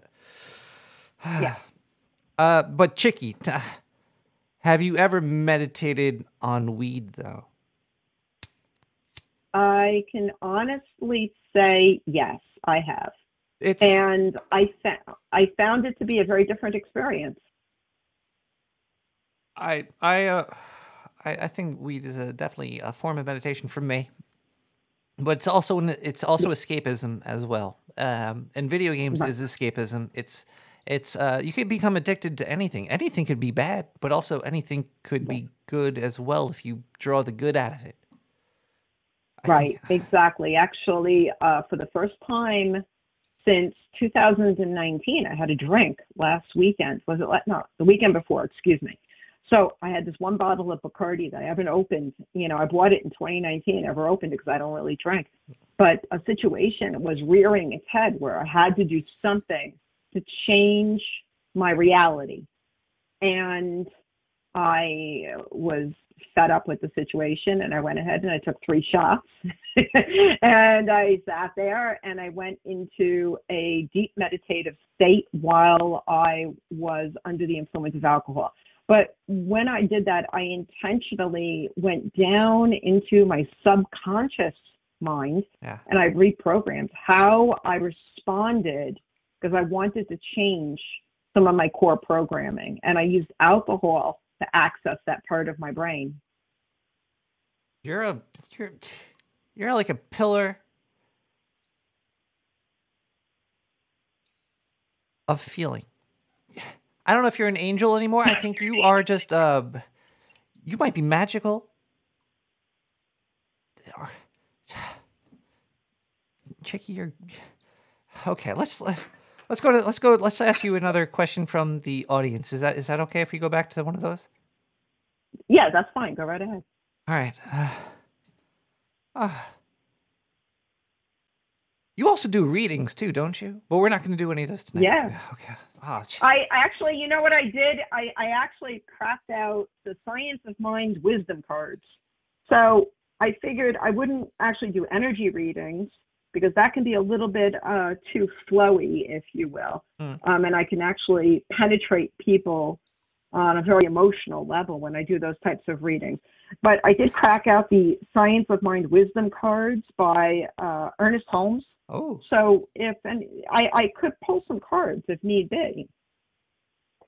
Well, let's first read this this other question over here, and maybe we'll whip out some cards. I do not know. Let's see here. Oh, we got hi Chickie. My name is Robbie, and I'm a 25-year-old man living in San Francisco. My only roommate is my cat, who I love, but this. I'm sorry. I don't know. My audience is weird, but I'm reading ahead. But how do I get him to stop watching me make passionate, hot, sticky love with my dates when I bring them home for the night? Can you talk to animals? Are animals? I'm an animal communicator. I'm also an animal behaviorist. What I would do seriously is associate the cat watching you have sex with somebody with something that would be uncomfortable. So I would say that anytime the cat were to be looking at you, have a coffee can filled with coins. Okay. And or a jar filled with coins, something that's not going to break. Obviously, you know, something that's going to make a lot of noise, right? And shake it really loud so it makes a loud clank, clank, clank noise. You know, really, I guess you can say noisy, if you will. Start the a cat with some disruptive noise, yeah. sound. So it'll startle the cat. So anytime the cat looks at you having sex, to associate it with this unpleasant sound, and the cat will learn after a couple of times there. Don't go staring. That's the wisest thing. That's how you change their behavior. Really, is associate with something that's unpleasant. It's the same thing for you out there that the cats are getting into the plants, or the cats are doing something. You disrupt the behavior. I see that somebody in the chat room is squirting them with a squirt bottle. I would use physical violence or attack an animal, because you think it's cute and funny until one morning when you wake up and you don't have eyes anymore. They will get you. They will get you. Cats are like women, okay? Cats are like women. They can be vicious. And just when you least expect it, a cat will get you. They really will. And you won't be expecting it. Next thing you know, you could be like, he's telling your buddy, your roommate, take me to the hospital, please. You got to treat your animals with respect. I would say just make put like a mirror around your bed or something, so the cat looks at the cat, and the cat's gonna be like, "Whoa, there I am." They don't even know you're doing it. Come on, if you're having sex, you know how to build a fort or something out of pillows. This is true. It's a lot of effort. Hold on a minute, Dave. let me build my pillow fort. Hold on a minute. Actually, those beds that have the curtains. Is that why they built them in like Victorian days? The beds with the curtains, because everybody had like cats and squirrels and stuff, and it'd be like all the wildlife watching you have sex. I don't know.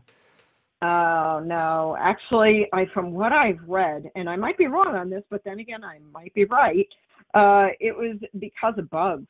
Oh. People wanted to sleep without getting bugged, literally. Yeah, bugs suck, man. Mosquito netting, it was... Yeah, really. You wake up in the middle of the night, you hear something buzzing around, you're like, oh, hell no. Yeah, that's definitely a no-no.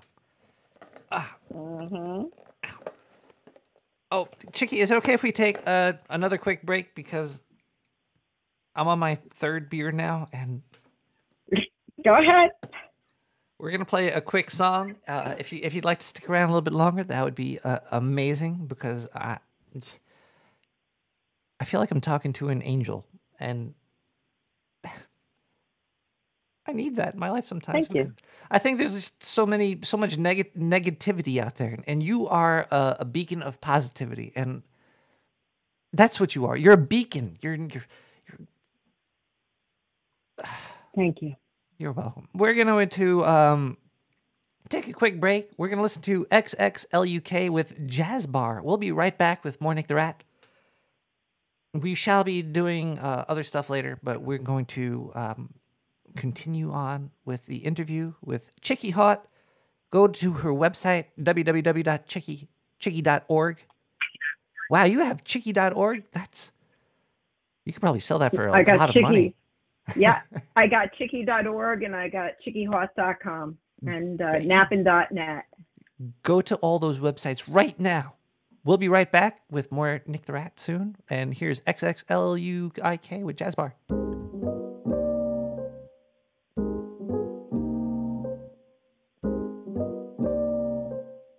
minutes is a long time to be away from you.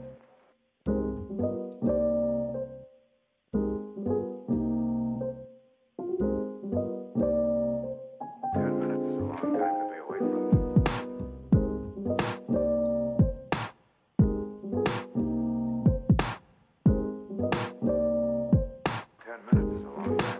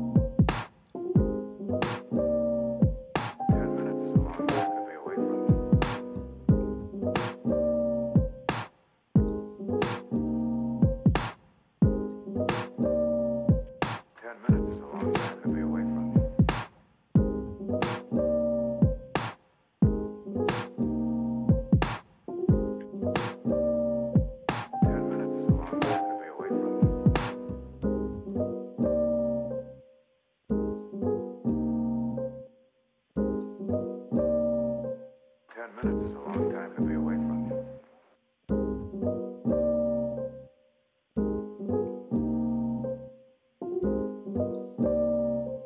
10 minutes is a long time to be away from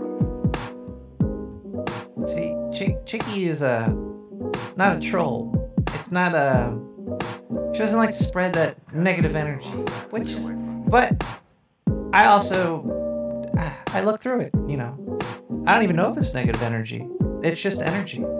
It's words. It's stuff coming through the ether from other people, and you know. 10 minutes is a long time to be away If you're ever in a car crash, I know who I want nearby. 10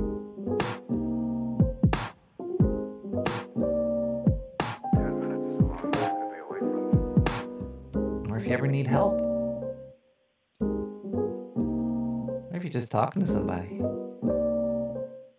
minutes is a long time to be away from you.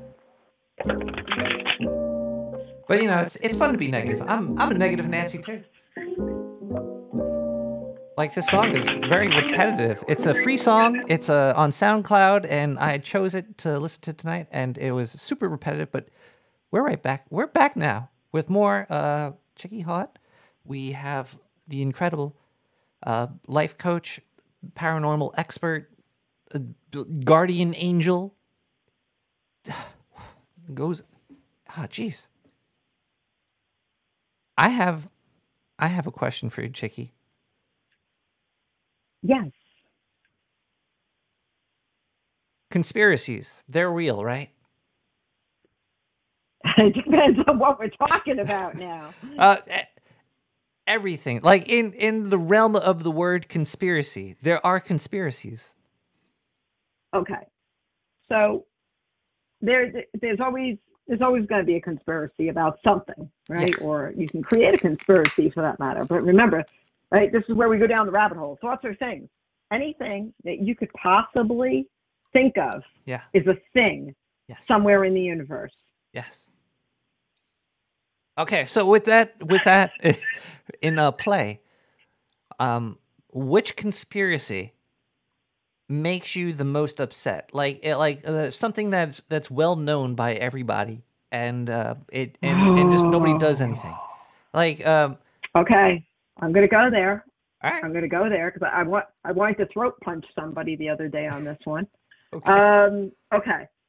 Ivermectin. And what's it called? Hydroxychloroquine. Hydroxychloroquine. Two buzzwords. Yes. Yeah, the two things. The biggest conspiracies about it cures COVID. I swear I want to throat punch people on this one. It does not cure COVID, and I will explain. Pick up a physician's desk reference, PDR. Okay. Go to the PDR or look up drugs.com and look up these drugs. Okay. What do they kill? What do both of these kill? They kill parasites. They kill worms. They're dewormers. But right. you could also use them for rosacea. You could use it on your skin. Is rosacea? Is that parasites in your skin though? Yes. Yeah. Well, it kills stuff. It's a killer. Okay, let me explain something. In most countries, okay, like in India and in China and Japan and all these other places, it's normal to deworm humans. Okay. Yeah. It's very normal because of the foods that many of these countries eat, well, including humans. We eat so much sugar. I mean, worms obviously thrive on sugar. Now, think about it. Okay, they always say, don't feed your dog sugar. Why? He's going to get worms. We have all learned this. When you get a new puppy, don't feed your dog sugar, right? You're going to get worms, okay? How much sugar do we all eat? How many things do we eat that's carb-loaded? Because we end up getting worms because there's obviously larvae or whatever that's even in the sugar. I've been eating a lot of coconut sugar lately. I know I need to be dewormed. But the thing is that human beings carry parasites. That's the bottom line to it. We have parasites. We've plenty of them. But the thing is that ivermectin and the hydrochloroquine or whatever it's called, these things kill parasites. Now, the reason why you would want to kill parasites or to be able to kill worms in the gut is because 80% of your immune system is dependent on good health gut. That's a healthy gut. If you have an unhealthy gut, then you are going to have a compromised immune system. So this is the reason why they say if you got COVID, they're going to treat you with zinc to be able to improve your immune system. They're going to treat you also with any secondary infections, so put you on Z-Pak, and then they could possibly even put you on that hydro, the hydro or the ivermectin, because if there's a possibility that you've got worms, it's not going to hurt you to deworm you, but most doctors don't want to prescribe medication unless they've got a reason to believe that you do have worms. But most human beings do have worms. So I should start taking ivermectin right now because I definitely have worms. Because beer is basically sugar. I actually did not know this because I never had a dog. I've had cats, but I never fed a cat sugar. I never said, "Hey, here, kitty, here, have a lollipop." Well, when you get a new kitten, okay, what do? Okay, you flea dip it, right? You get rid of the fleas, you get rid of the ear mites, and you deworm. Always. And then don't give them sugar. Well, sugar is evil. Yeah, sugar is evil. It is. Like, is even sugar a I'm getting into the conspiracy? Halloween candy. I think sugar is the most biggest conspiracy that I hate. Yeah, definitely. I would agree. But yeah, the one I met this woman who worked for one of the not-for-profits here in town. Yeah. And she was telling me about this ivermectin, and she's like, "Oh, it cures. Look at all these news articles, and look at Fox News and ivermectin. They're saying it's the cure, and the doctors are denying us." It's like, no, it's worms, dude. Stop it. Stop breeding ignorance. Please, just stop. Oh, my God. I had to smack myself in the forehead going, "Are you kidding me?" Yeah. Well, it's not going to cure them, but it's also not going to hurt them too much. You might get rid of some worms. Yeah, well, I've been taking monolaurin, which is a derivative of coconut. It also actually is in mother's milk, too. Your mother's, if you've been breastfed as children, naturally, the human body will produce monolaurin, which is a compound. It's an amino. So what ends up happening is it helps to be able to combat colostrum? Parasites. What's that? Colostrum? Is that what it's called? Like a pre-mother's milk? No, it's the compound that I'm talking about is monolaurin, monolaurin, and it's also found in coconuts as well. But if you take coconut oil or if you actually buy the supplement monolaurin, that too can be able to kill parasites. I've been using it for, I don't know, more than a decade ago, a decade now, when they suspected when I had GI issues. I went to a naturopath and they put me on monolaurin. So lauric acid. Is this over the counter or is this you need a prescription for? Yeah, it's over the counter. Oh. No, I just put it into Google. Lauric acid or monolaurin. Yeah, there it is. Lauric acid. And you take that with some vitamin C, vitamin D, zinc. These are all things. Have you ever taken zinc on an empty stomach? Thank you, but no thank you. I would never want to do that. That's like Birth City. I didn't know that vitamins can make you puke. Oh, yeah. If you take it on an empty stomach, it irritates your stomach lining. Yeah, because that's why they're called supplements. They're supposed to attach to food, the molecules. Why don't they write this on the packaging? They do say take with food, but it should be more. They should write, "You'll puke if you don't, you idiot." Yeah, exactly. On the topic of health and well-being, what's this whole thing that we're making here with the hospitals here in New York State?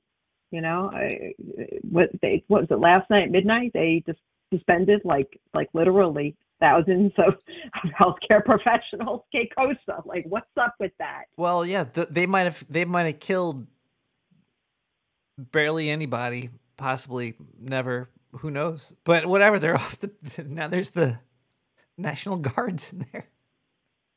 I know. I don't understand what our, our governor, this woman that has replaced Cuomo. I don't know what's going on with her head. I don't know. She's got some screws loose. Forgive me, but hey, she's it hotter is what than it is. Nancy Who Pelosi. would do this? She's like a young, sexy Nancy Pelosi. I don't know. I don't know. The deck have words. I got words. It doesn't make sense. It totally doesn't. We're here, in the Buffalo, Niagara metropolitan area of New York. I'm on the other end of the state from you. And we got hospitals. We're nowhere big as a metropolis as you are down in New York City. But, we got hospitals on diversion. Can you imagine? We're New York State's second largest city in Buffalo, and we got hospitals on diversion because there's no staff. Do you need to show your ID to eat in restaurants where you are? No, thankfully, no. You're more than welcome to come up. We'll do dinner. I'll tell you. Might have to it's if I phenomenal want up to go here. out to eat. Yeah, seriously. No, you can walk into any restaurant. You go and do whatever you want. They say up here, oh, you got to wear a mask, if you don't have a vaccine or whatever. But people are like, whatever. Most people know that there's like nothing to worry about. We did a number of friends of mine on Facebook and I did something last night, and I said, is anyone good at math? How are you not all 'Cause me, dead? math is like no. But okay, so here's some math for everybody out there, right? Okay, if there are 79 billion people in the world and 219 million have caught COVID, then what percentage of the world has caught COVID? What is the percentage? So again, there are 79 billion. Okay, think about billion. Billion is a huge number. Can you? Chickie, I'm sorry, you're talking about numbers I can't comprehend, but. Okay, so I'll put the numbers in the chat room, right? It's 79, okay, with 8 zeros. That's 79 billion. There you go, right? Good, do the math, okay? Chickie, that's way too round of a number. There's got to be like 79 billion one. Okay, there you go, right? I know. And then there's 219 million, okay, people who have caught, they said, cases in the world, right? Okay. But what percentage of the planet, and see if anybody can figure this out. Just take the zeros out, right? Of the planet? Or something. I know the answer because I cheated. I cheated. I went on to, I was a slacker. When we were doing this earlier on, and we cheated. We went on the internet and we grabbed one of those calculator thingamabobs. But if you guys can figure it out, right? If you haven't figured it out, right? It's 2.7% of the planet, okay, has gotten COVID. You think 2.7% of the planet deems the level of urgency? What do you think? Really? Only 2.7% of us have had COVID? I thought that number, I wish it was higher. 2.7%. Now, okay. Remember I said I'm part of the 219 I've million, had COVID. right? Right. You had COVID also? Yeah, I have antibodies. I'm part of the unvaxxed antibody crowd. Okay, all right. Well, okay, so get this. In the planet, now remember, 219 million of the entire planet, okay, of 79 billion people, there were only 4.55 million deaths. What's the percentage on that looking like? Well, I could tell you right now, that's actually when I do the math in my head and I take that number and I shift it over there and then I throw this over here, it's going to be around, is it like 1? Not even. It's 0.05696. That's the exact number that calculates. That's the percentage. It's 0.05. Okay, 0.05% of the world has died of COVID. So that's less than 1%. Now, we're looking at how many cases there were. How many cases? Okay, in the entire world, 2.7% of the planet has been cases. Yeah, but okay, wait. What you're trying to tell me right now is that people are dying, right? Now, Yeah. if you could save one person, and that's why we have electric cars now. Think about that. Yeah, I know, really. Seriously. Oh my. Uh, Oh my. Chickie, I would hate to distract you from the our current topic, but we're running kind of short on time, and I want to get through these other questions. Can I ask you another question from? Go ahead. Go ahead. All right, I think this is the last one we could read here. We got, hi Chickie, my husband loves my lasagna, but I want to become an actress and move to L.A. What's the best way to let him down gently? From Curious One. Huh. Okay, so let me make sure I've got this right. Okay. So, okay, so one partner wants to move to Los Angeles. Yes. And the other partner doesn't want to move. It sounds like the other partner likes lasagna. That has nothing to do with the price of beans. I don't get it either. I'm just reading. This is all about. This is again a power and control struggle. It's my way or the highway. You're giving your partner an ultimatum. You know, you have to negotiate. Everything's a friggin' negotiation in the world. It so really if is. you're not going to go and negotiate with your partner about this, you know, and say, all right, let's keep our home here if we can afford it. Right, but maybe spend half the year, you know, on assignment in Los Angeles and half the year there. So this is why people have multiple homes. You know, they fly back and forth. This is why airplanes, it takes 4 hours to get from coast to coast, right? So, you know, there's lots of ways to be able to negotiate it. But if your partner doesn't want to be able to, you know, go at all, then doesn't want to travel, I mean, there's got to be a negotiation. There has to be you have to find a new solution to an old problem, which is, it's not your way or the highway. This is not a power and control struggle. It's not my partner must bend to me. This is the reason why all relationships, you know, you can have power and control struggles. But there's also a lot of people that resolve in divorce because there's no negotiation and they don't want to negotiate. And if you don't want to negotiate, then you're going to be sitting there when you're 80 years old alone. That's what's going to happen. You're going to be sitting there old and alone if you don't learn to negotiate. That's the bottom line to that. You have to have good negotiation skills, and you have to be fair, and you have to be honest. Well, I have a question you probably can't answer because we would have to look it up. But what percentage of Americans have been divorced? I have to look it up. Is it more or less than have died from COVID? Oh my God. It says here, let's see here, almost 50% of all marriages in the United States will end in divorce or separation. Well, you know, kids don't get married, though. Kids can't get married or have divorces. Yeah. I know a lot of couples that were together for a very long time. So if it's 50%, and then how many marriages are in, but that's still... It's a weird high number. It's a ridiculously high number. Not only that, but also it is it's disturbing because you end up having all of these people. And just remember, there's a lot of people that stay married for the sake of the children as well. So they may stay married, but they don't want to break apart the family, or they have to save face. Maybe there's a religious reason why they have to stay together. You know, there's a lot of different reasons why the other 50% are staying together. Maybe it's good negotiation skills. Maybe it's, you know, not wanting to divorce because it's embarrassing. Maybe there's a religious reason. Maybe there's family pressures. There can be a number of different things. So my math is going to be off, but it's I'm reading that there's 62 million married couples, and that means there's a possibility of 30 million divorces. Oh yeah, divorce is good business. If you're a divorce attorney, maybe you're in the money. I'll tell you that. It doesn't. You don't have to go to law school to become an attorney. You just have to pass the bar.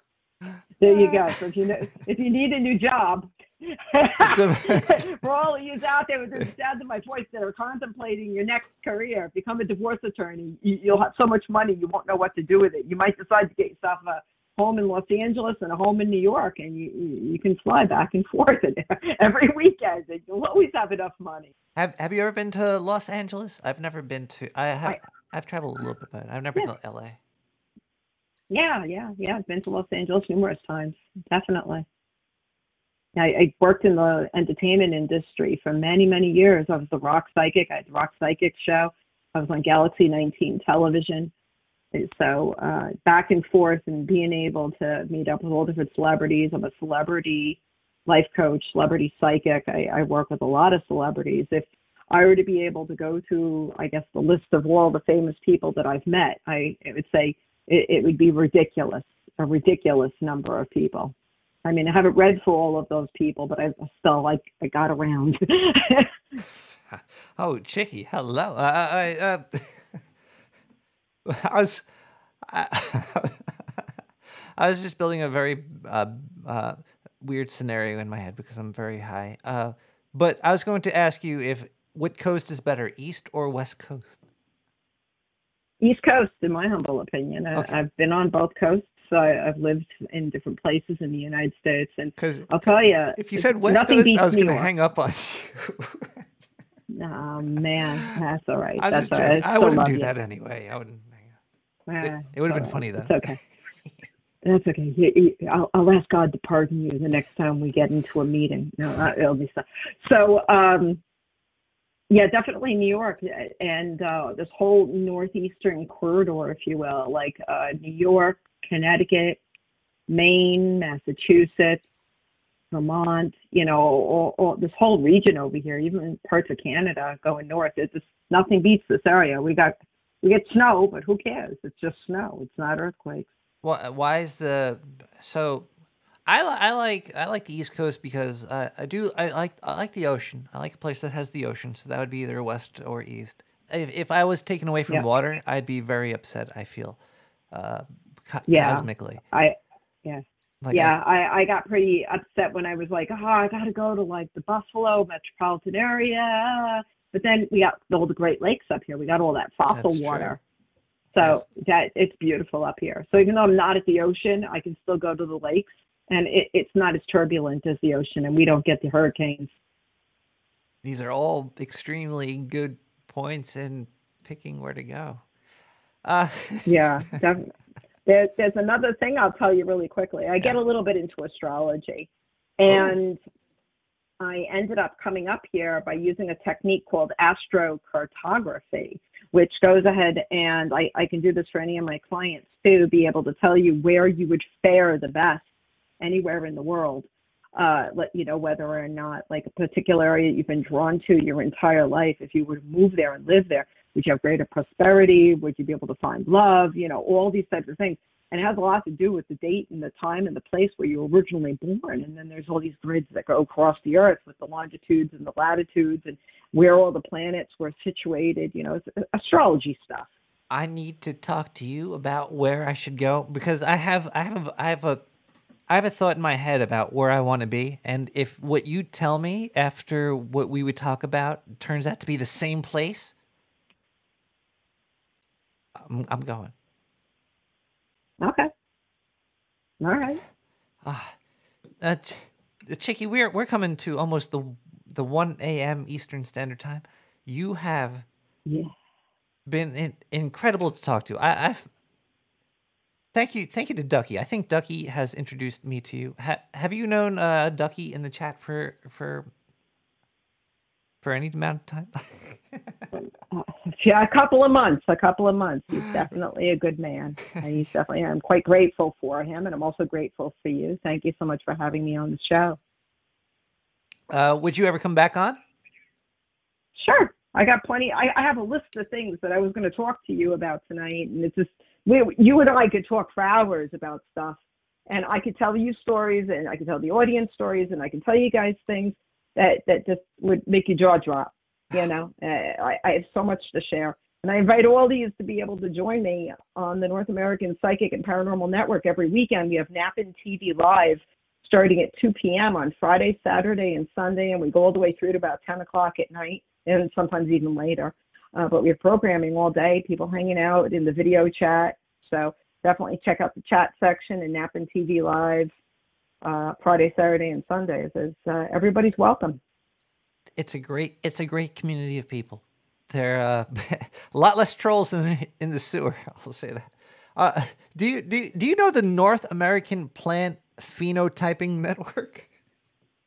You know what? It's funny. I used to own Nappin.com and I let it go. And it's so funny because after I let it go, I guess they grabbed it. And I think it's absolutely hilarious how many times people will Google this pheno whatever it is, plants or whatever, and how many times people probably make jokes and be like, hey, is it paranormal? And I just think it's so funny because we talk about a lot of science, and it wouldn't be funny. I would find it funny if a lot of the people that work with them, I once upon a time worked with, because I've worked with some of the top scientists in the world throughout my entire career because I do have a big science background. So it wouldn't surprise me. It just wouldn't surprise me if their people and me overlap. They're probably like, who's Chickie Haute? Wait a minute. Hold on. Oh, my God. We got stories for you. Yeah, exactly. That's it.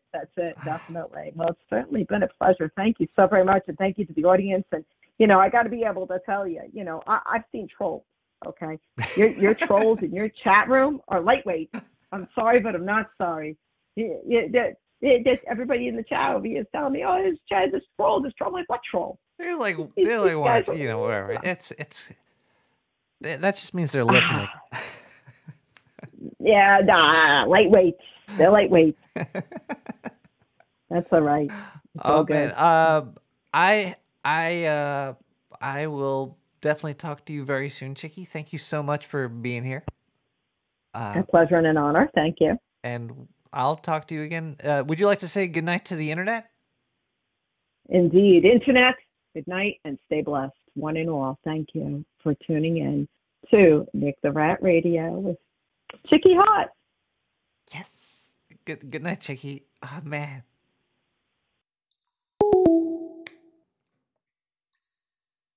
That was an experience. And thank you, Ducky, for making that connection actually happen. Let's see if Nick the Rat can continue on with the show in his very drunken state, which he can do. But first, we're going to play a song by Netmia, Next Generation. We're going to come back. We're going to thank some people. There was a package in the P.O. box, which I can't wait to open. Let's see what happens later. But we got Netmia, Next Generation. We still have a lot more show to go. It's the internet. We can do whatever we want. In fact, here we go. Thank you, Chickie.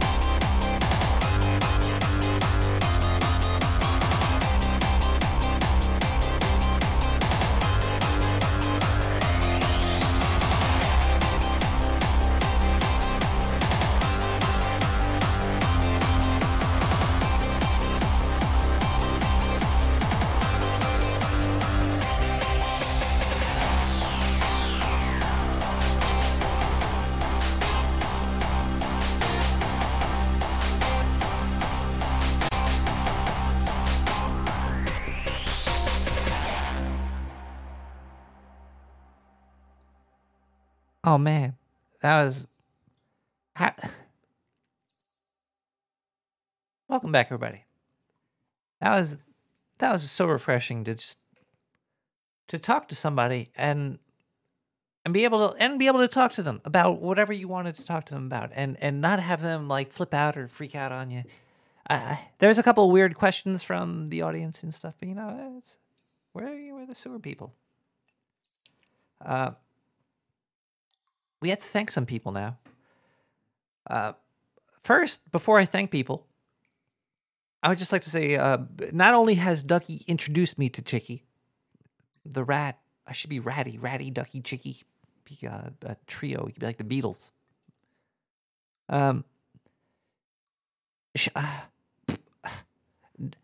When I say the P.O. box, he mentioned this before, and I was too drunk to understand what he was saying. But then when I kind of sobered up, I understood it. He was saying,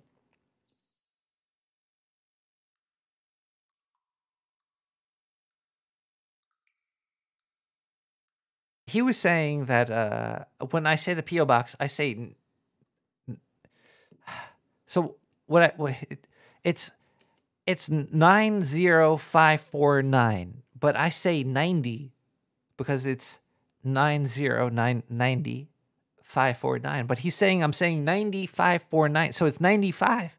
Like, and it took a while for me to understand what he was trying to say. He was saying you're saying 95, but I was saying like 90, 90, 90, 90, 90. 9D, not 9D, not 9A, B, or C, but 9D. Where's hurt my brain? But I did get two things in the P.O. box. They're over here.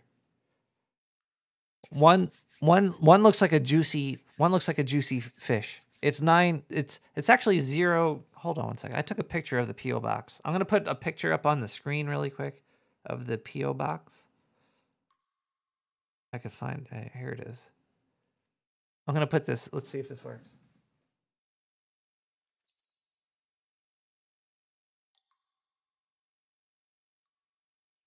So that's the actual P.O. box right there. It's 090549. Brooklyn, New York 11209. You can put Nick or whatever on there. Let's open up this stuff first. I have been drinking. I'm beers and marijuana.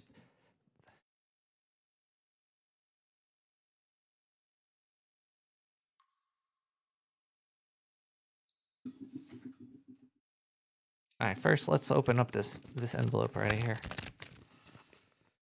I think this might come from the. There's a leading O. What are you talking about? Yeah, there is a leading O. I don't know. That's why I pronounce it wrong. This is from Sir Mike Roch, PhD. He's my doctor. 2 of 3 coded payments. BULLS hit. Bullshit. $0 and 42 out of 100. A 42-cent check.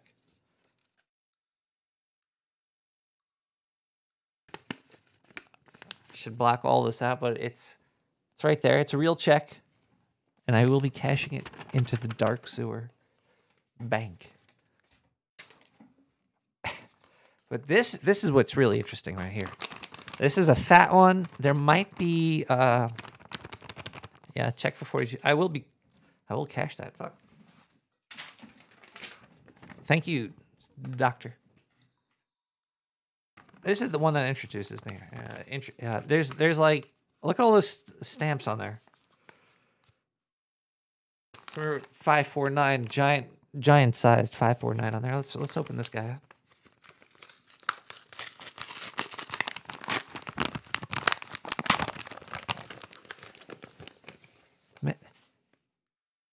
My content is way too softcore for Twitch. I've been watching Twitch. There's people that suck their microphones off.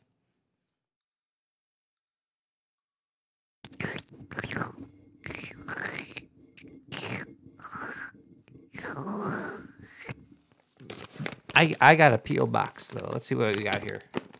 If I die, I hope I don't die.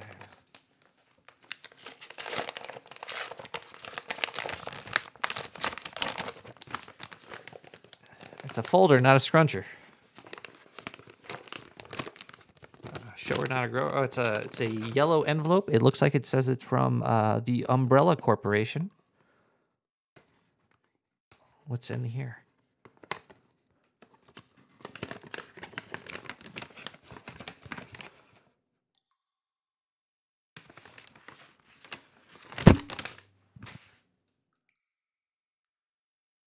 Metal by M. Andrew Jones. This looks fucking metal. Look at that. It's like the Black Album here. Oh, there's a secret love letter. Let me read this first. It might be like, thank you for your courage.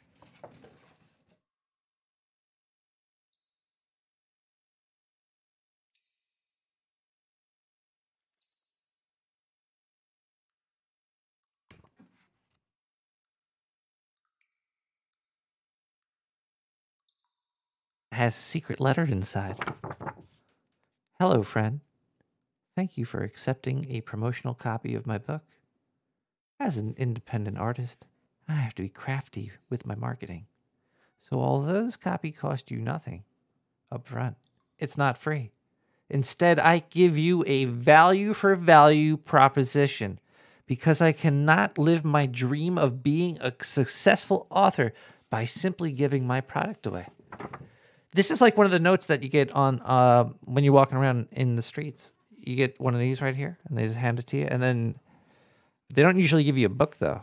If they give you a book, they'd want it back. But I'm not giving this back. I'm going to read this book. Well, let's read the rest of this note here. Value for value, you ask? How does this work? First, read the book so you know what the value it has for you. Did you find it entertaining, enlightening, or informative? Don't worry. I'm going to be giving you a full review of this book because it's 63 pages. Fair size. Then I'm going to steal all your ideas and resell it for value for value. No, I'm just... Well, I might. You know, once you read something, you can't ignore what you have taken in. Like, Chickie is now a part of all of us. You can't say it's not because you have heard the word of Chickie.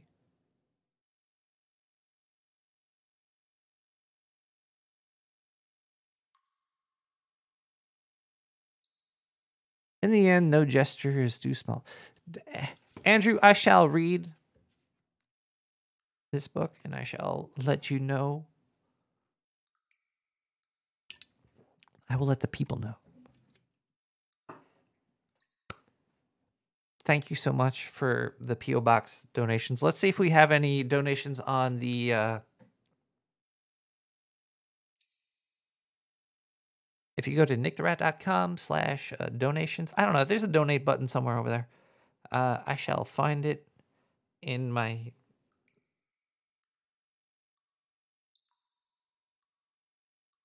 Hold on, I'm really drunk right now. Chickie, I understand how you have opened up that doorway into this other place. And it took alcohol to get there because I have this door open a little bit too often. Let's read this here PayPal donation. I read initials and the amount. We have Mac. I do remember a Mac. Mac, you know who you are, Mac. With 420. Thank you so much, Mac.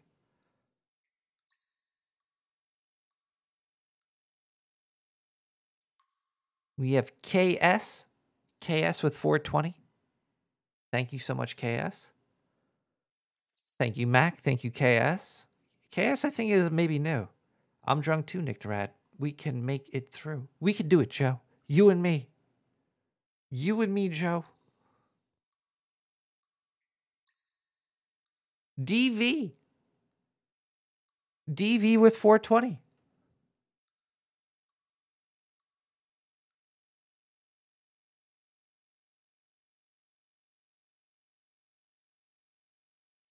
Thank you, DV.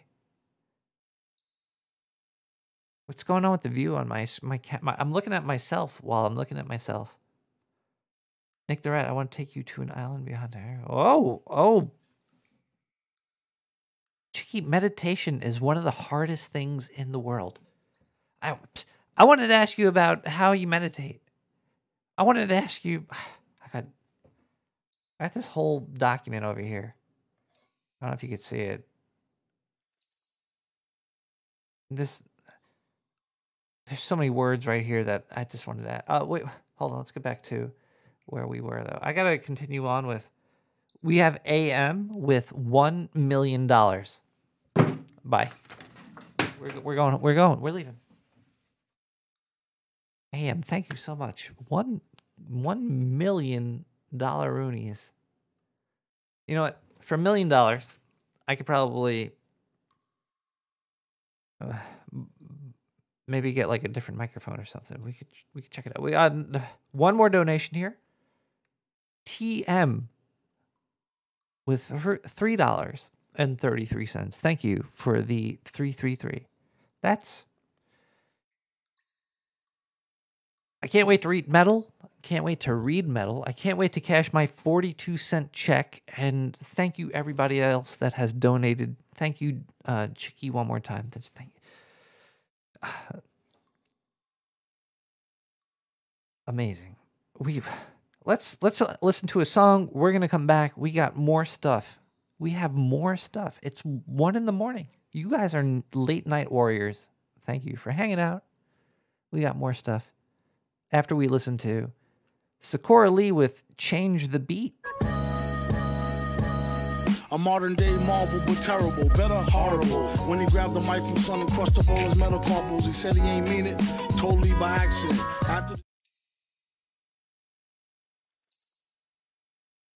One second here.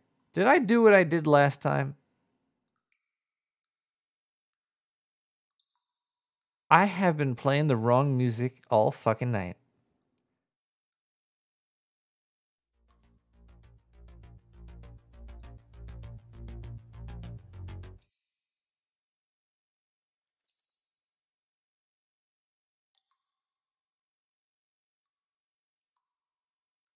You probably did say something. This is the face of embarrassment.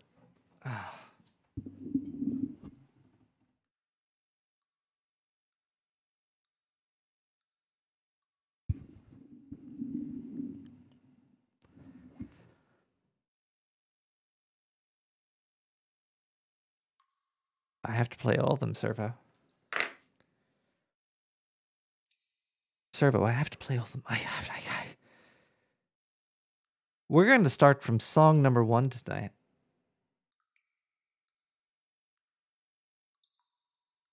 The Confused Composer.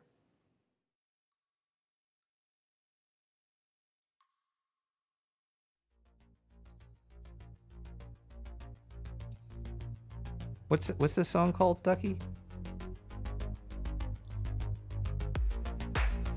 The Confused Composer what? The Nights Last Forever. Diane! Fuck!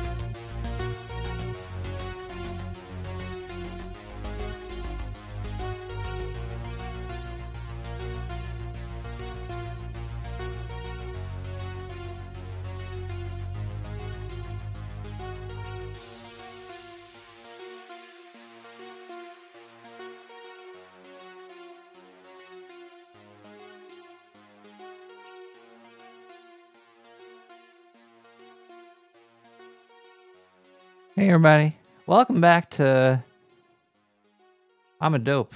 I was playing last week's music on this week's show. I could this is why editing is stupid. You don't get these fleeting moments of what the fuck just happened. Mothballs still taste pretty nasty. What?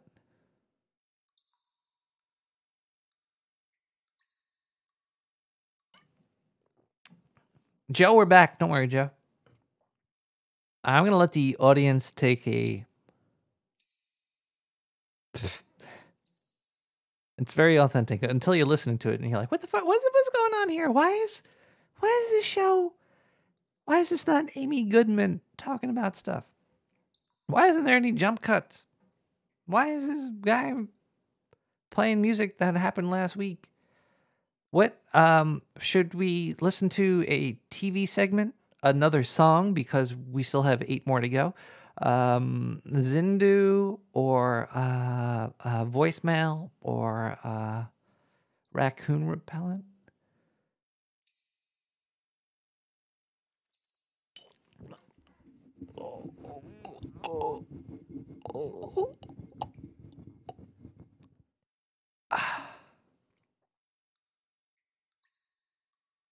Sex is too powerful. Man, I have so many more questions for Chickie. I should just bring Chickie back on and be like, we're gonna just talk to you for 10 more hours here because I have so many questions and she just has answers. Which is great. Change into a cuter. Okay, we're gonna play some music here. I'm gonna change into a cuter outfit. Maybe show off some more my titties, and I'm gonna have the throat on the mic. Right after this, we're gonna listen to another song really quick because we have Baradine with First Date, and with the throat mic and the new outfit, it's gonna feel like one. Nick the Rat Radio will never end. Ticking and talking. Everything's peacefully dandy. And I can see old Granny still sitting there rocking, watching the neighbors go by.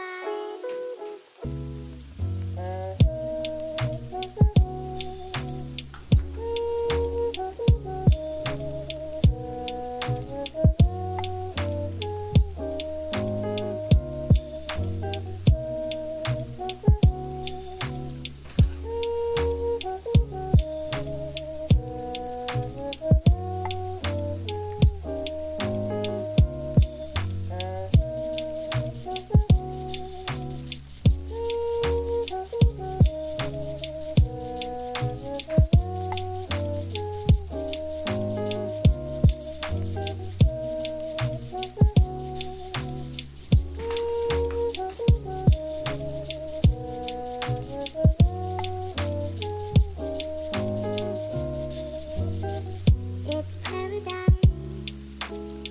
Won't you take my advice? Nothing's half as nice as June. It's paradise. Won't you take my advice?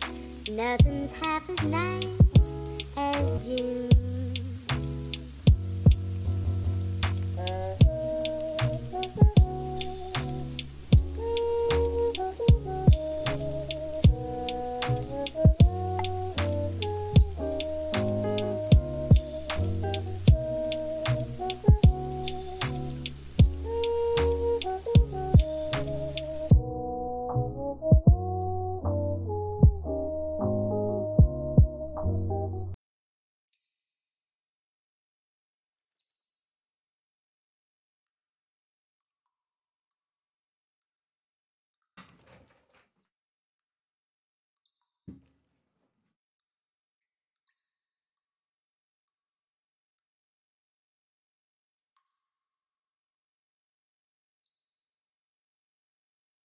Hello, everybody. Welcome back to Nick the Rat Radio. We just played song number 2, and we're up to 1:30 in the morning. The shit's just falling apart in the sewer. We had Chickie Haute on earlier, and hopefully we shall have her on again. Amazing guest, amazing stories. My bumps are still goosed. That's all I could say about that. We're going to listen to some voicemails. I think the phone line is working. That was the only thing working during this show. 917-719-5923. Hey, Nick. Oh, my God. So I've seen the fucking movie trailer preview bullshit for Dune. What happened there? What the hell was that? Oh, sorry. Okay, here we go. About 50 dozen fucking times. It's unimaginative, and it's the same fucking bullshit when you read the goddamn book. I don't need to hear some rich bitch's bastard review of it. I mean, granted, there's no other goddamn reason to go to a movie theater. Maybe that Titane watching a stripper, like skinny white girl twerking, and it's kind of uninteresting also. And it's a fucking R-rated drama, so you know you're just gonna get blue balls if you try and watch it and enjoy it. And there's too many goddamn cutscenes. Anyway, so that movie's gonna fucking suck unless you're, oh, you kind of are. Anyway, so Dune. I mean, hasn't that already been done? And the book series wasn't that good either. Oh, Chickie. I mean, Chickie, have you ever seen Twin Peaks? I piss in the sand. Or on my little rat buddy as he scurries on the floor, trying to avoid the hot shower. Ha ha ha! Love you, buddy.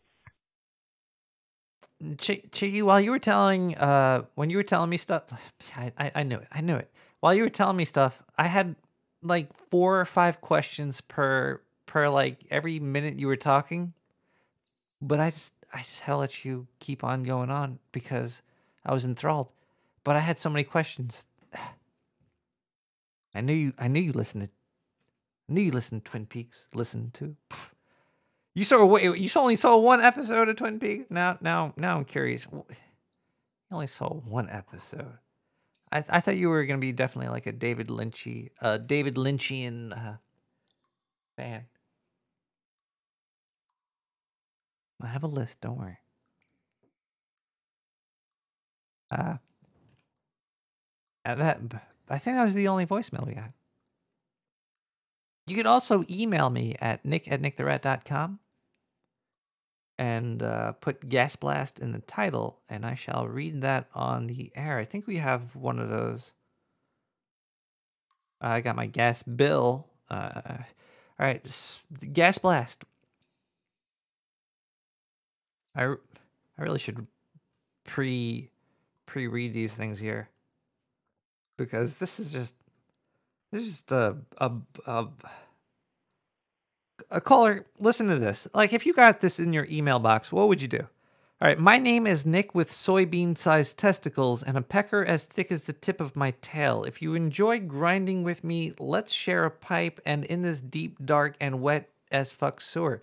Love you, buddy. Now slam me and break that tail off inside of my urethra. Oh. I would block that. I'm reporting this to the CIA. There was an email or a text message. This is an email. I would report that to the police. You're gonna be reported to the. He's threatening to assault you, Nick. In my junk. Yeah, that's. I'm pretty sure that's illegal. I'd hope so. I'd like to see that in like a fucking courthouse. Oh, that would make the news, man. Yeah, you could go viral with that. Next thing you know, there's like 7 billion people listening to this show. Caller, we're past that. We're like at 10 billion right now. We just got a big advertisement in China recently. Oh yeah, yeah, and Chickie probably is going to contribute to she's a rock star, Do you want to know you want to know something really sad about me and how my brain works? Before the I'm going to tell you anyway. Before me talking with Chickie, I saw that she was a rock psychic. So I thought it was kind of like she spoke to rocks. Like I thought she would get energies. I'm sure she would get energy from rocks though, because rocks have frequencies. I'm not sure. Yeah, I'm not qualified to answer that question, but then she said, "Let's listen to some Slayer," and I was like, "Oh, I get it now."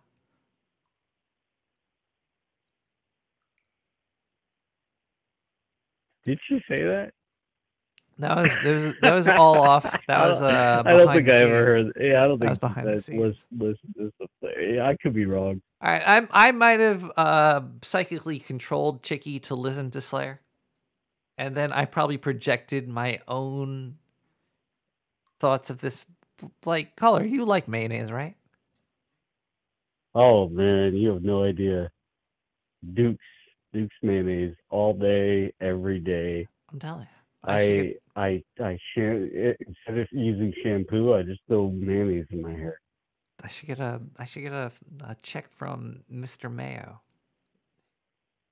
He doesn't understand what I'm doing for his industry, for his culture.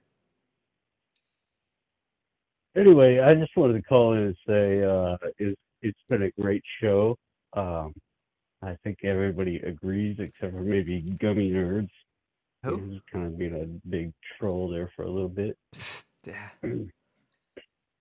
I think he's okay. He's fine. I know he pisses some people off. It's as long as he didn't piss Chickie off. Chickie actually called him out. He's like, you know what? There's trolls with bigger guns than. True. But why do you come to my chat room and tell everybody how small your amygdala is? Like, why would you do that? Nobody cares. Is that what happened? Yeah, he was just like, my amygdala is small. My amygdala is small. Nobody's doing anything. No kidding. Yeah. It's fine, Gummy. Your amygdala we'll massage it. We could rub your amygdala. It's just weird.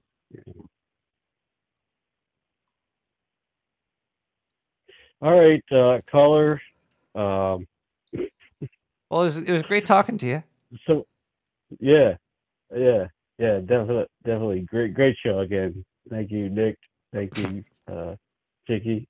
Yep, peace. Caller is very familiar. We got a lot more show to go. Let's hop into this next song. Let's sock hop into it with Top Flow Productions and Ray of Nightlight. Didn't we just listen to this?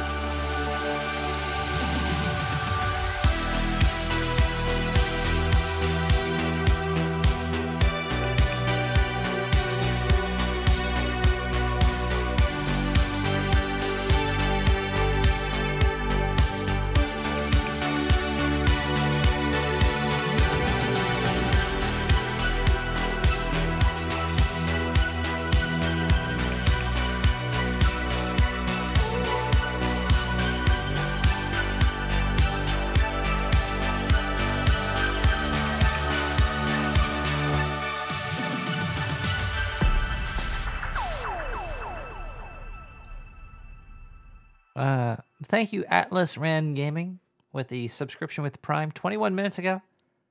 And Gene Witch with the resub for 1 month at Tier 2. They've been subscribed for 15 months. Wow. Reading Twitch donations is stale as fuck. No wonder people have to suck off their microphones to keep an audience there. I'm just joking. Thank you for the free bandwidth, Jeff Bezos. Mwah. Thank you, Jeff Bezos. Wait, what's going on? Something weird happening to the signal.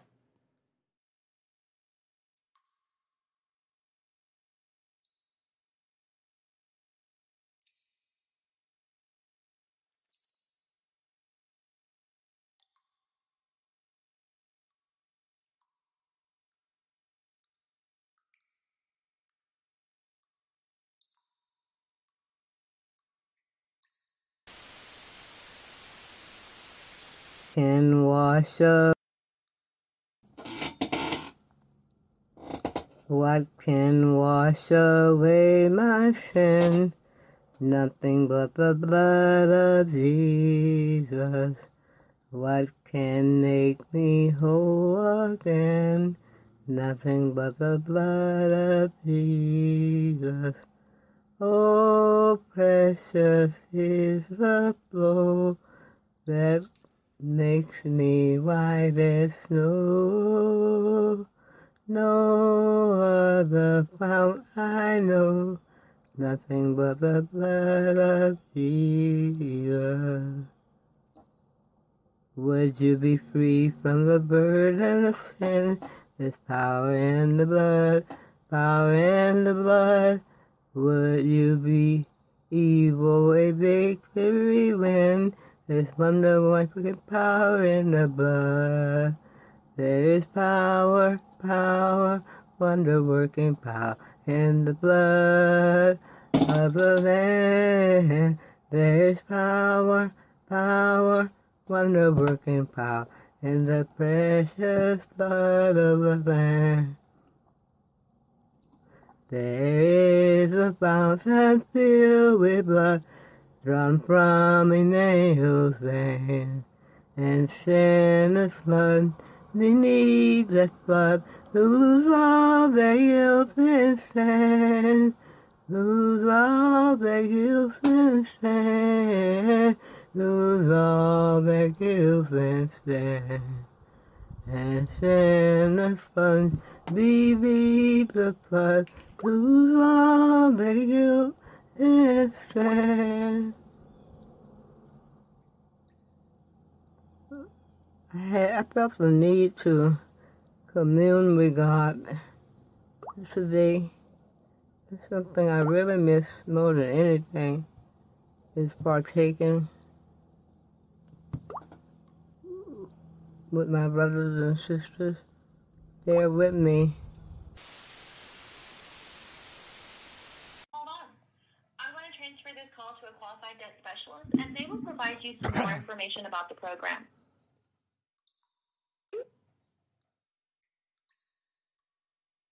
Hello. Hi.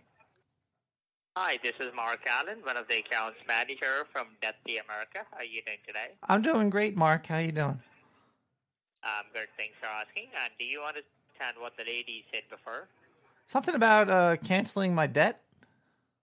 Yeah, today you're getting a debt elimination on your credit card up to 70 to 80%, okay? Oh. Whatever you owe right now on all this card is going to be eliminated, all right? Oh, that's amazing, because I got $69,000 in debt. That puts me right under that limit. All right. And how many cards do you have total? 3. 3 credit card. And on which credit card do you think you carry the major balance on? It's my MasterCard. I use that one for the hookers and blow. That's around like $50K. So you can blow a dick? After I do a lot of coke, I sometimes blow dicks. It gets me all hyped up.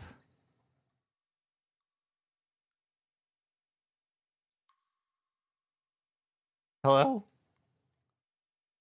Sir? Where's your dick? I can't find it. Maybe I should use my other credit card to Buy a magnifying glass. Hello? Sir? Tractor pull, engine blown. That is what's in store for you if you go out there into the big bad world with your tallywhacker trying to get your willy wet and you don't have the instruction manual. Bronze Age Pervert was responding to some tweet about how sex needed to be safer, and Bronze Age Pervert said that sex is not supposed to be safe. Sex is not supposed to be safe. It's not supposed to be fun. It is a dangerous meddling with the inside of your mind, and it is one of the most primal forces that there is. That's a primal instinct. And when you're playing whack-a-mole, when you're playing marbles, when you're playing Operation, and there's real pussy at stake, and there's real lives at stake. Okay, it's not a game. But that's my 2 cents about it, is that meddling with the primal forces of nature is not a good idea. I would say that the goal is ultimately to find someone that you trust and that you enjoy being around and who makes your life easier and who you can get off with without 10 different types of jellies and ticklers. Girls don't have to have game. Girls don't have to have... Yeah. And they don't have to have any like sex skills. How's it going, y'all? I just wanted to address my R. Kelly video. I know I've upset some of you guys, and some of you are disappointed, but wait. Okay, I can't. Niggas thought I was about to apologize. Y'all niggas thought I was about to apologize for making a joke. Some of these niggas out here are more mad than the females are. You need to pull your panties out your ass, nigga. R. Kelly is guilty as fuck, nigga, but Bump and Grind is still Bump and Grind. And every time that song come on, it will be sang at the top of my lungs. And I know those niggas out there talking about, if you listen to R. Kelly, then that means you support R. Kelly, which means you contribute to pedophilia. Shut up, bitch. R. Kelly ain't shit. We all know that. But Chocolate Factory and TP2 is a classic. R. Kelly could kill my whole family. I'm gonna be at the funeral like, I wish that I could hold you now. Oh, I wish. What's it like to be a comedian in 2016? It's the exact same way as it was in 2006 and in 1996. It's a completely exaggerated. They make it seem like you walk into the club and there's people out there with signs and they're throwing you're in the stuff Middle at East. you. Yeah. They aren't. It's just completely media manufactured. Like, you could literally genetically alter the food. You can create a heroin epidemic. They're not going to bring that up. But if you do a Caitlyn Jenner joke every night for 2 years and one person complains, there's a chance that they'll blow it up. It's basically like lazy journalism. It's an easy story. And, you know, and then the people who get offended they're childish people. They're not adults. Because they'll sit there and they'll let 100 subjects goes by and it's all a joke, and then it gets to their neck of the woods, and then all of a sudden it's a statement, and you're up there like, you know, getting legislation enacted for some sort of law to make their life more miserable, whatever their point is. There's no explaining these things. Many people on psilocybin report the rustling at the side of the room. There seems to be a periphery about 15 feet out where the scurriers are in action. And they just move around, and they never come closer, and they never get further away, and they just scurry and scurry. You say, oh, there are rats, and gee, there are a lot of rats. And,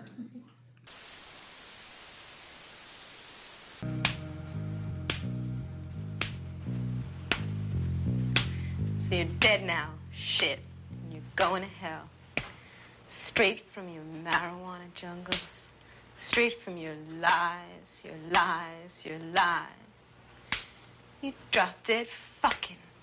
It suits you well. You go to hell. We'll go to hell. I'll go to hell too, but I know I'm damned. And you never knew.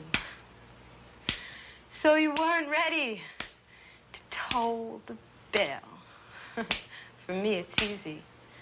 From hell to hell, I'm not dancing in marijuana jungles. I live in concrete mazes, stone and glass. Hard like my heart, sharp and clean. With no romantic illusions to changing the world. I don't lie to myself that love can cure because I know I'm alone. And you thought that every day you lived, you lied, you lied. You go to hell. It suits you well.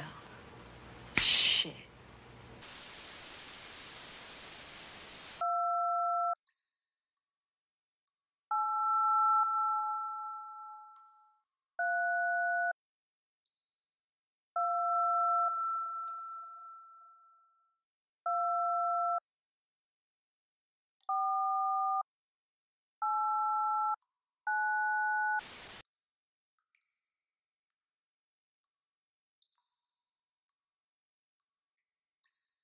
Wombat Noise Audio, a Walton Portray.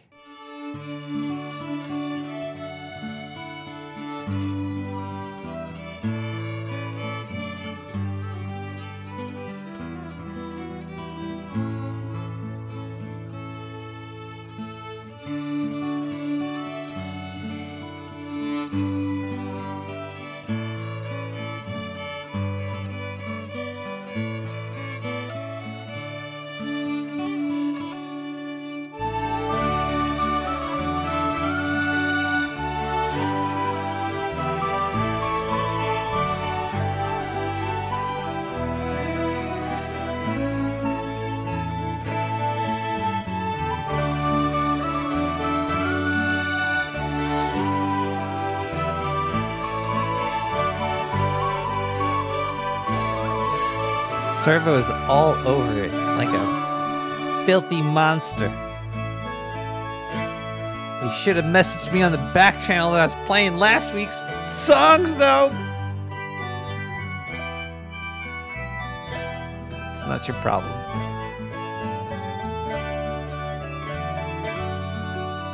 I've done that before, too.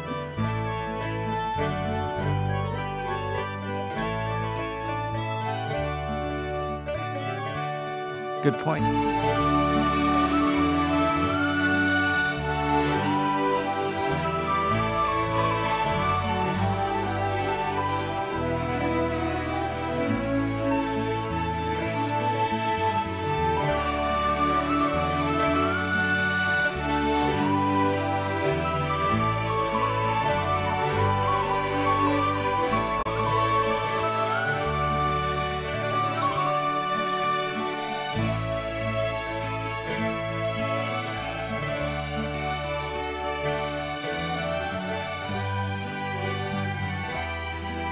Should I go back and update the chats on the, I think the rat chats on the SoundCloud with the updated song numbers for the week?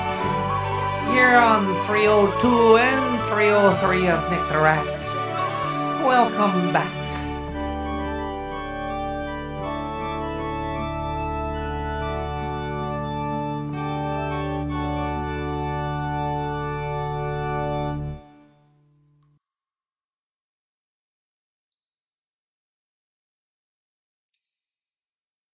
Wait, this is 302. I don't even know what episode we're on. Shit, things start blurring together, right? The more you kind of do it, it kind of just gets more blurred together. Let's listen to, what will separate us right now from reality that exists outside of reality, which is the reality that they try to tell you is true. Yeah, time blurs are wacky. We got Zendu.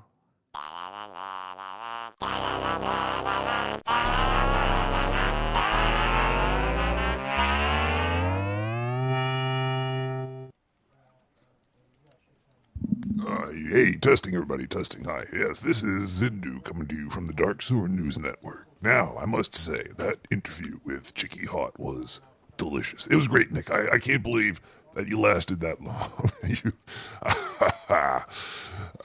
Boy, I kill me. And I'm just saying that joke about Nick because usually when I give him I have 8 hands. I use 4 or 5 of them on him. He's finished in seconds. He looks at my hands. Wait, I think it's in my contract not to talk about our sex escapades. Let's try something new this week. Instead of doing the news or talking about sports or politics or let's do the weather. Yeah, why not? Let's pull up the good old weather map here. Let's get a weather map of.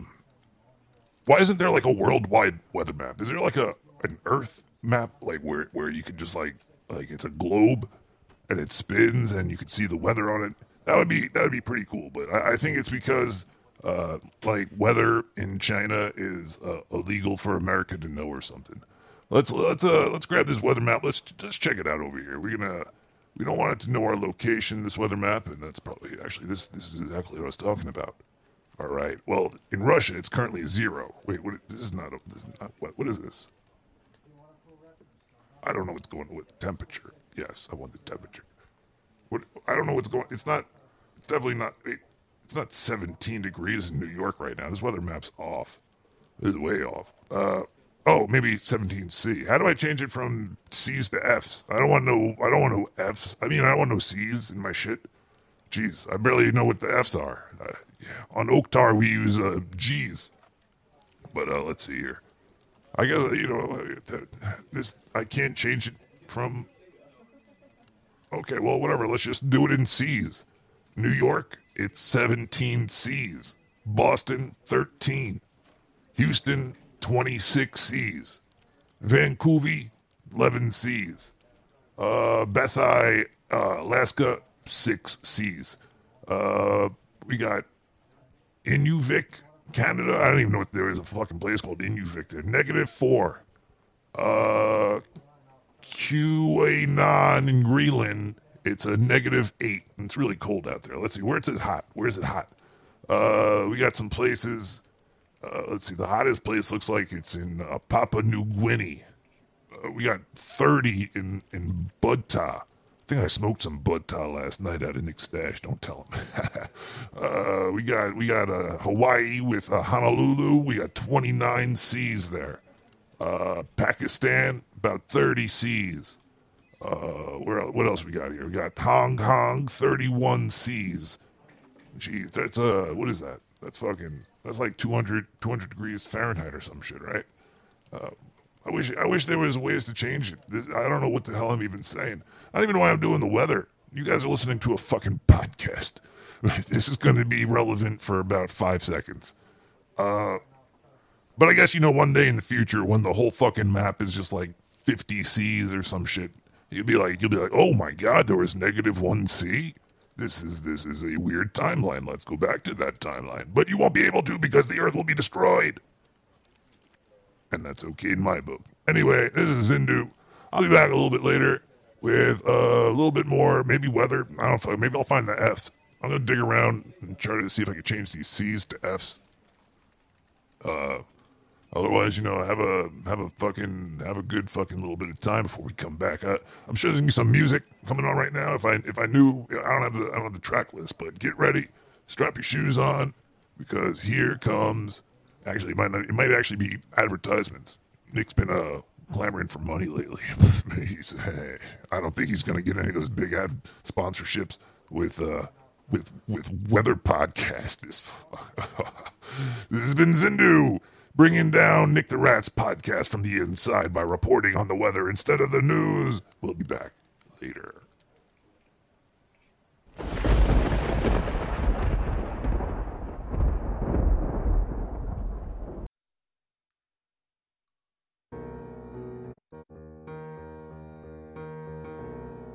Strawberry cornberries, blueberry cornberries, cranberry cornberries. No matter what your favorite cornberry is, we have it here on the Dark Sewer Network. At the Dark Sewer Network, we only grow the juiciest, flavorful cornberries and ship them straight from our warehouse into your family. call 917-719-5923 to order a spindle of our most popular cornberries for $69.99. Gooseberry cornberries, boysenberry cornberries, huckleberry cornberries. What is a cornberry? It's like corn on the cob with berries for kernels. All of our cornberries might be GMO-free and might have no artificial growth hormones. Cornberries are high in antioxidants and show up in your shit. Call 917-719-5923. Recipe books are also available. Call now. Cornberries show up in your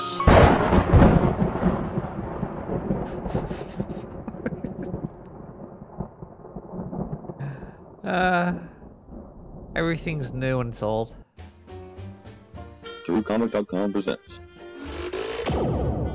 Did you see that? It's just old Doc Truman appearing out of the blue with a ray gun. Back to work, y'all. In post-depression America. 5 young, smart people share limitations. Hey guys, we just have to be smart, and I have an idea. A spark ignites an invention.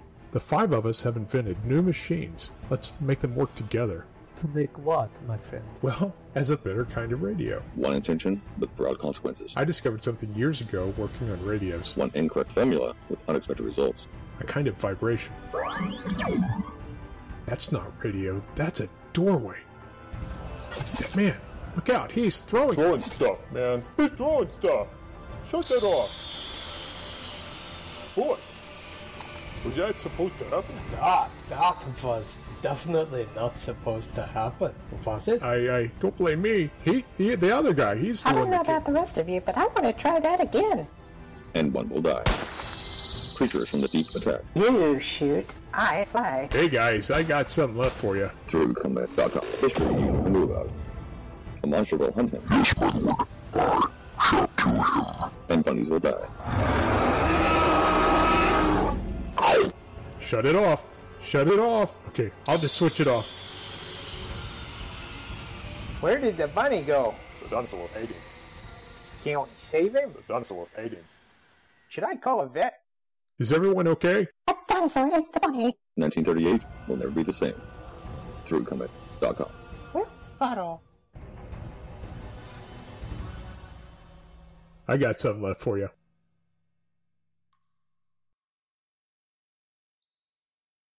Well, what's that?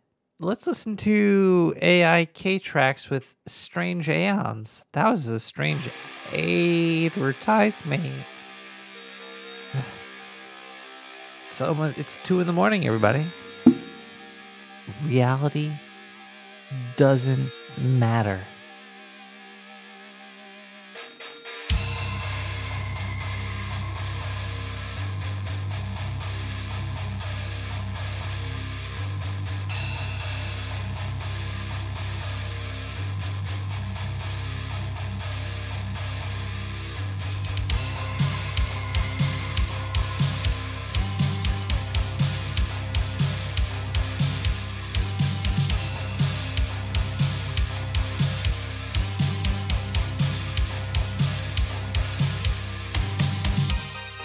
Thank you for your free offer, Reverend Chickie Haute.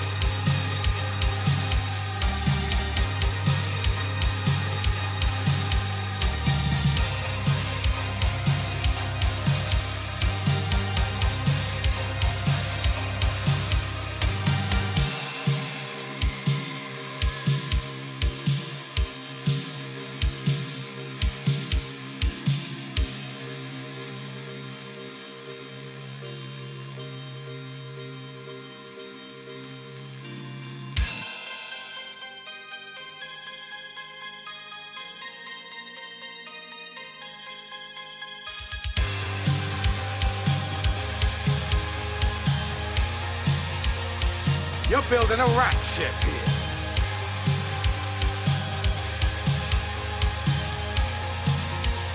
Heineken.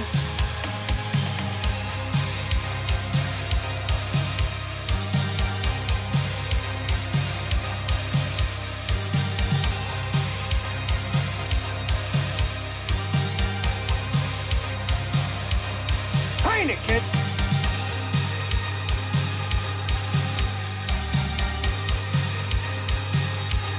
Pep. Pep.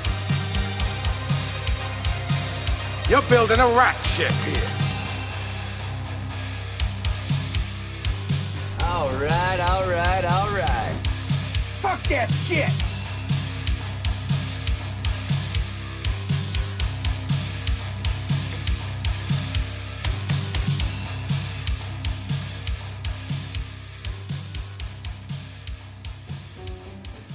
TrueComic.com presents. Did you see that? It's just old Doc Truman appearing out of the blue with a ray gun. Back to work, y'all. In post-depression America. 5 young, smart people share limitations. Hey guys, we just have to be smart, and I have an idea. A spark ignites an invention. Chicken woman. He's the chicken, not I. That sounds like a challenge to me, Jimmy. You're just a chicken.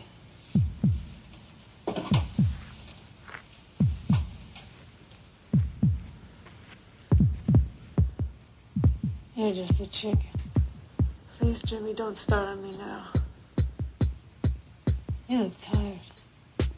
You look old and ugly and washed up. Stop it. Jimmy, you don't understand anything. What I don't understand is why anybody would want to take your picture. That's what I don't understand. Don't do it. You're just a freak. A weirdo. Behind your back, everybody laughs if they call you chicken woman. That's why you look just like her.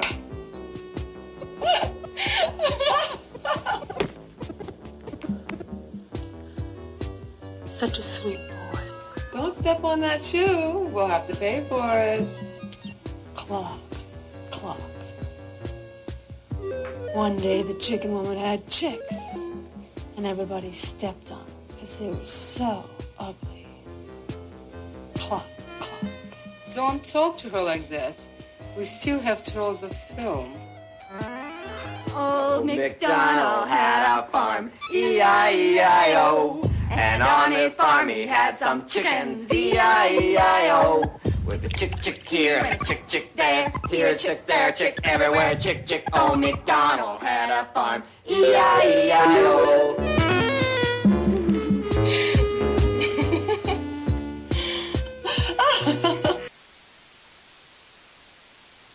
Hey, L-Dub, where have you been? We've been waiting forever for you. Well, I went out to get a soda and I just now got back. But how'd you get that bandage on your forehead? Well, I went over to the comic shop and I got a copy of Jungle Comics number 4, and seeing as how it's got some artwork from someone that's a Nick the Rat listener, I figured I'd check it out. So what? You get a paper cut on your forehead? No, man. I went over to Slow Bob's place and, well, you know, he takes a little time to explain things to. This is taking time for you to explain it to me, man. How'd you get the cut on your forehead? Well, I'm getting to that. So Slow Bob, he was in his living room, and I knocked on the door and went in, and apparently he and his wife had been having a boiled over argument. Oh boy. I said to myself, Slow Bob, what have you been doing? Well, I never figured it, but apparently they've been fussing over money. Well, that's something that lots of couples fight over, right? I know I fight with everybody I know over paying me money for the hemp tortillas. Yeah. Well, here's the deal.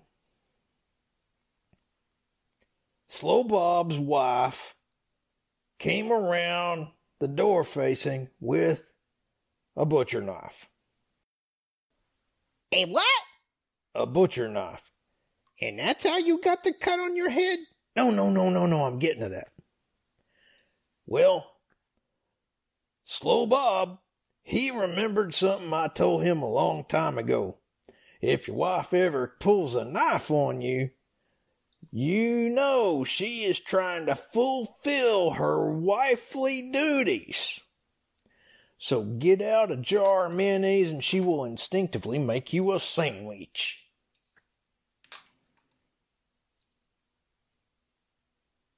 You're kidding me. You told that to a grown man?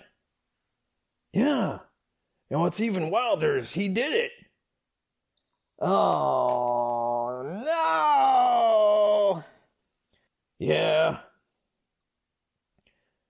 We spent the next 3 hours in the emergency room. We were kind of surprised that the doctor had never seen anything like this before. Seeing as how, it's an emergency room. The doctor has never seen people fight and scrap. Well, what he had never seen before was a man walking in carrying his own head in a jar. What?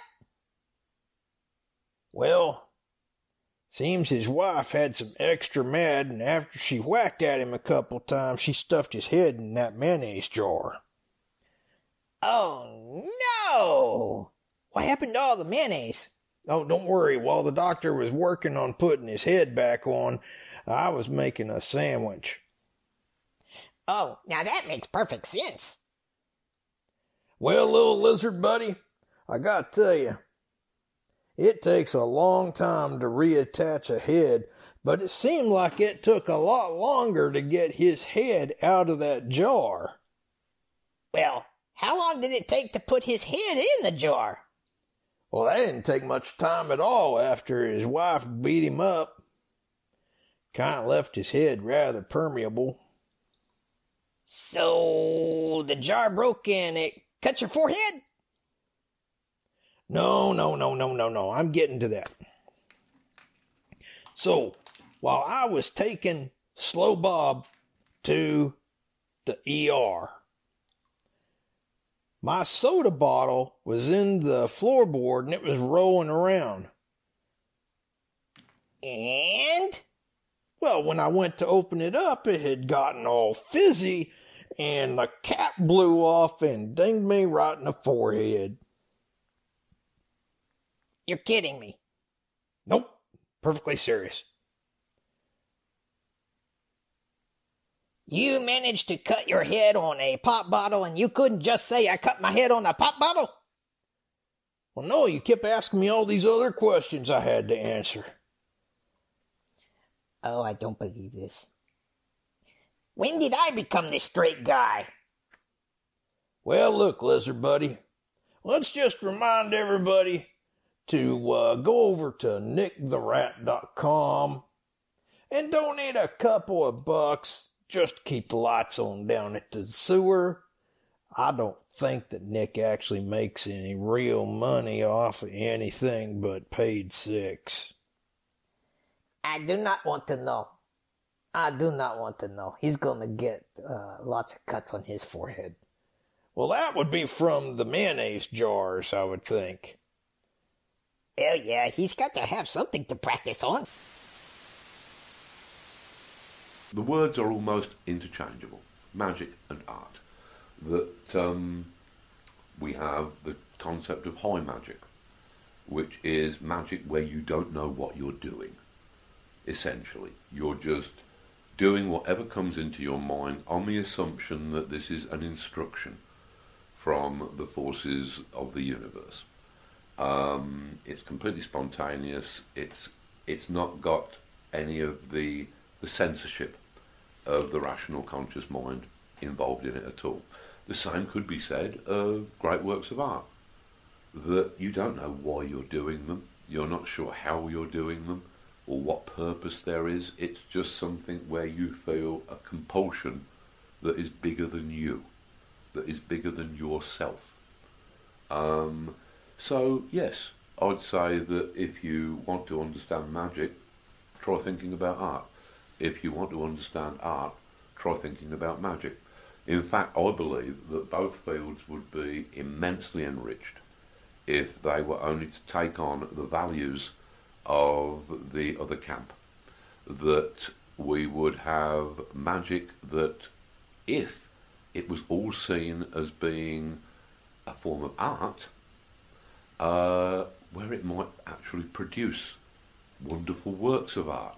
It might actually produce works like those of Austin Spare, or any of the other great Rosalind Norton, people, great artists who've been connected with the occult over the years. That would give a purpose that modern magic is almost completely lacking. At the same time, if contemporary artists were to be drawing upon the ideas that are in magic, then we wouldn't be getting all of this empty, vacuous, conceptual shit that art seems to be frozen in at the moment, where, yes, conceptual art, but it's not, they're not even real concepts. They're concepts in the advertising sense. I blame Charles Saatchi for a lot of this. But if you were to have that exchange of blood between art and magic, I think that both art and magic would be enriched immeasurably. They would both have a human purpose and would relate to the world in which we are actually all existing.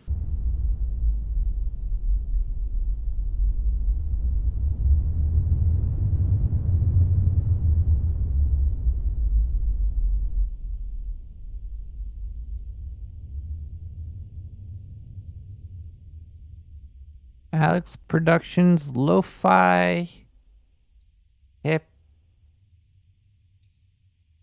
Hop.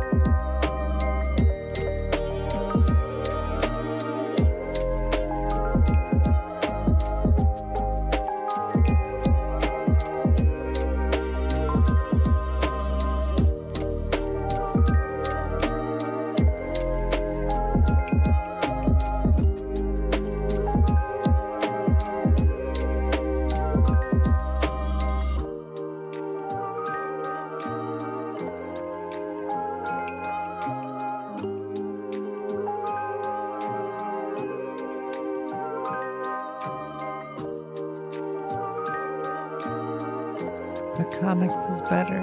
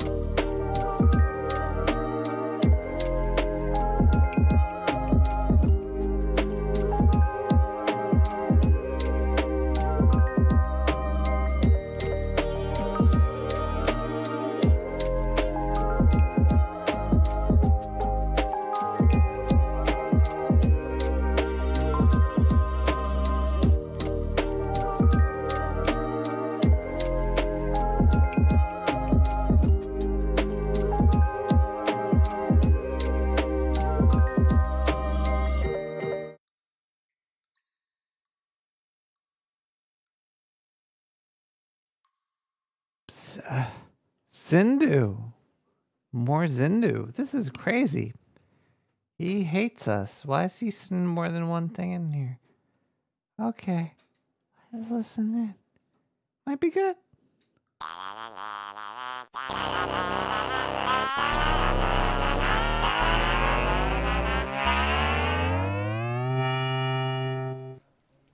Hey everybody, this is Zindu.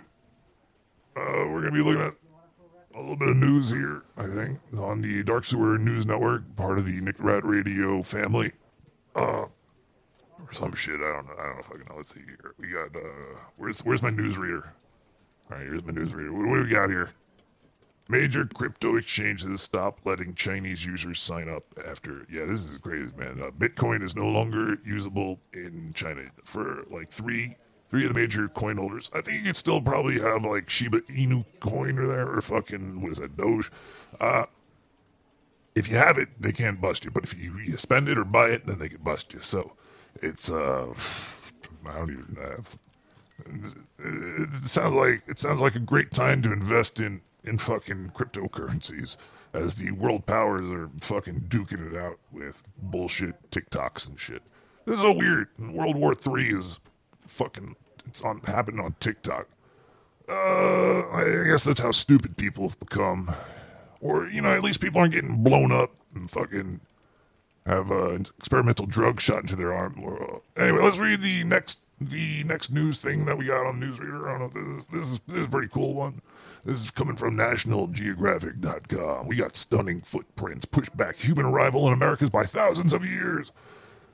I don't know, those footprints look pretty big. I think this just proves Bigfoot, basically. A set of human footprints uncovered by researchers in the White Sands National Park. According to a new study, these tracks date between 21,000 and 23,000 years ago, a time when a massive ice sheets were believed to have blocked human migration into the Americas. Oh my God. So there was Americans here before America was America on this part of the American America? Holy shit. You know what that means. It doesn't mean much. It's just another question that we'll have to be answering. All right, the ad blocker on National Geographic just kicked in, so let's skip the rest of that story. If you want to find out more about that, don't look into it. It's just Nat Geo trying to make money off of you. We got Nick Cage spent a whopping $150 million of his fortune and ended up broke. How did he do it? Let's read Outsider.com. In the fucking, I know he bought that pyramid in New Orleans as his gravestone. I went there. I masturbated on it. I jizzed several times on that thing. So I feel immortalized. I think that's a good thing. It's weird that he always gets mentioned as the National Treasure star. Like, National Treasure was fucking amazing because Nick Cage was in it, but, like, Leaving Las Vegas or something, like a classical Nick Cage movie, like that porn he did. Oh, wait, anyway, let's go on with this here. There we go. They changed it up later. They call him the Con Air star. The face-off star. Let's see. Cage reportedly won the skull by outbidding Leonardo DiCaprio for a 67 million year old Tarbosaurus dinosaur skull. I wonder how much of that Tarbosaurus dinosaur skull was paper mache and how much was actual bone. Let's do a quick Nick Cage. Tarbosaurus Nick Cage. I bet you there was like one bone in it, and the rest was just paper mache. Nick Cage agrees to return stolen dinosaur skull to Mongolia. Apparently they didn't really mention that. Wait, yeah. The skull is not in Cage's possession long. Its cover was stolen, so they took it back. Nick Cage purchase of he bought a serial killer's house, and then Dog the Bounty Hunter, he chased down Brian Laundrie. Did he find him? Who gives a fuck about this shit? Okay, you know what? I'm starting to get mad. I'm starting to get upset. Oh, God. Oh, I'm getting real mad. Here we go. This is going to be the final story before I get the fuck out of here. I'm going to leave you guys on a very sour note. And I don't care. Because you guys are humans and I'm not, so it doesn't matter. This is from CNBC. Climate psychologist says neither gloom and doom nor extreme solution-obsessed optimism is the best way to discuss climate change productively. Oh, okay, there we go. What is a climate psychologist? I just gotta look that up. I don't even care about the rest of this article. I just want to see what a climate psychologist is here. A career in climate and environmental psychology. I guess I could. When you read it like that, you kind of get a little bit of a spruce in your mind. Like, how do we get people to treat the earth better? It should just be called, like, don't be an asshole class or something, or how to train people not to be fucking. Do you see somebody throwing garbage on the floor? I'm sure that's what these climate psychologists are here to fix. The climate. Is there a Wikipedia about this? Climate psychology, Wikipedia, is a field which aims to further our understanding of the psychological processes that occur in response to climate change, biodiversity loss, and the... So these people are just, like, studying people that get sad that trees are getting cut down? Sign me up, baby. It sounds like an easy job. All right, look, hey, Bob. I know you're feeling sad. They chopped down a fuck ton more trees so they can make that money you're paying me with. So you can sit in this chair and tell me about it. It's like a cycle, you see. Don't worry about it. We're all going to die anyway. We'll see you next week on Nick the Rat Radio. I just had a brain fart. This whole thing just made me fucking... I think I might be dying. I just had a stroke. I better go to the doctor. Anyway, I hope you guys had a great week. That interview was amazing. Good work, Nick. Good work, Chickie. You guys had a good time. That's cool. I heard that she actually did call up and has lawyers saying don't release this episode because she's going to sue us. But it's we got better lawyers than her, I'm sure. Anyway, this has been Zindu from the Dark Sewer News Network reporting to you live from Nick the Rat Radio's Dark Sewer Network sewers. Oh fuck! Is there a medication for strokes? I think I need it. I'm gonna go jerk off in the mayo.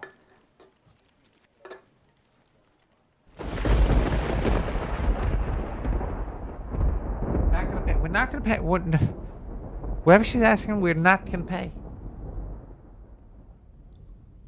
And that's why I like to play CC by 3.0 music on the SoundCloud. That's where it could all be found.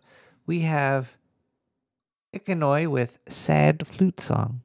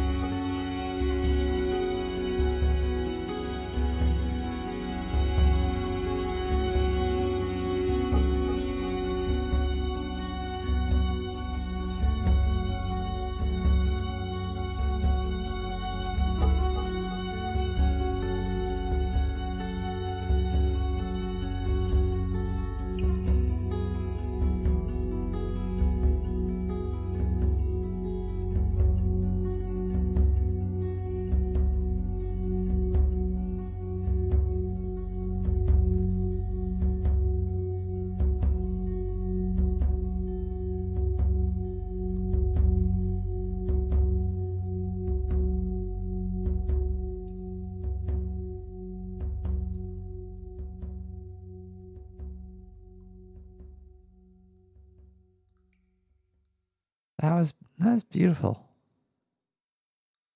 That was beautiful.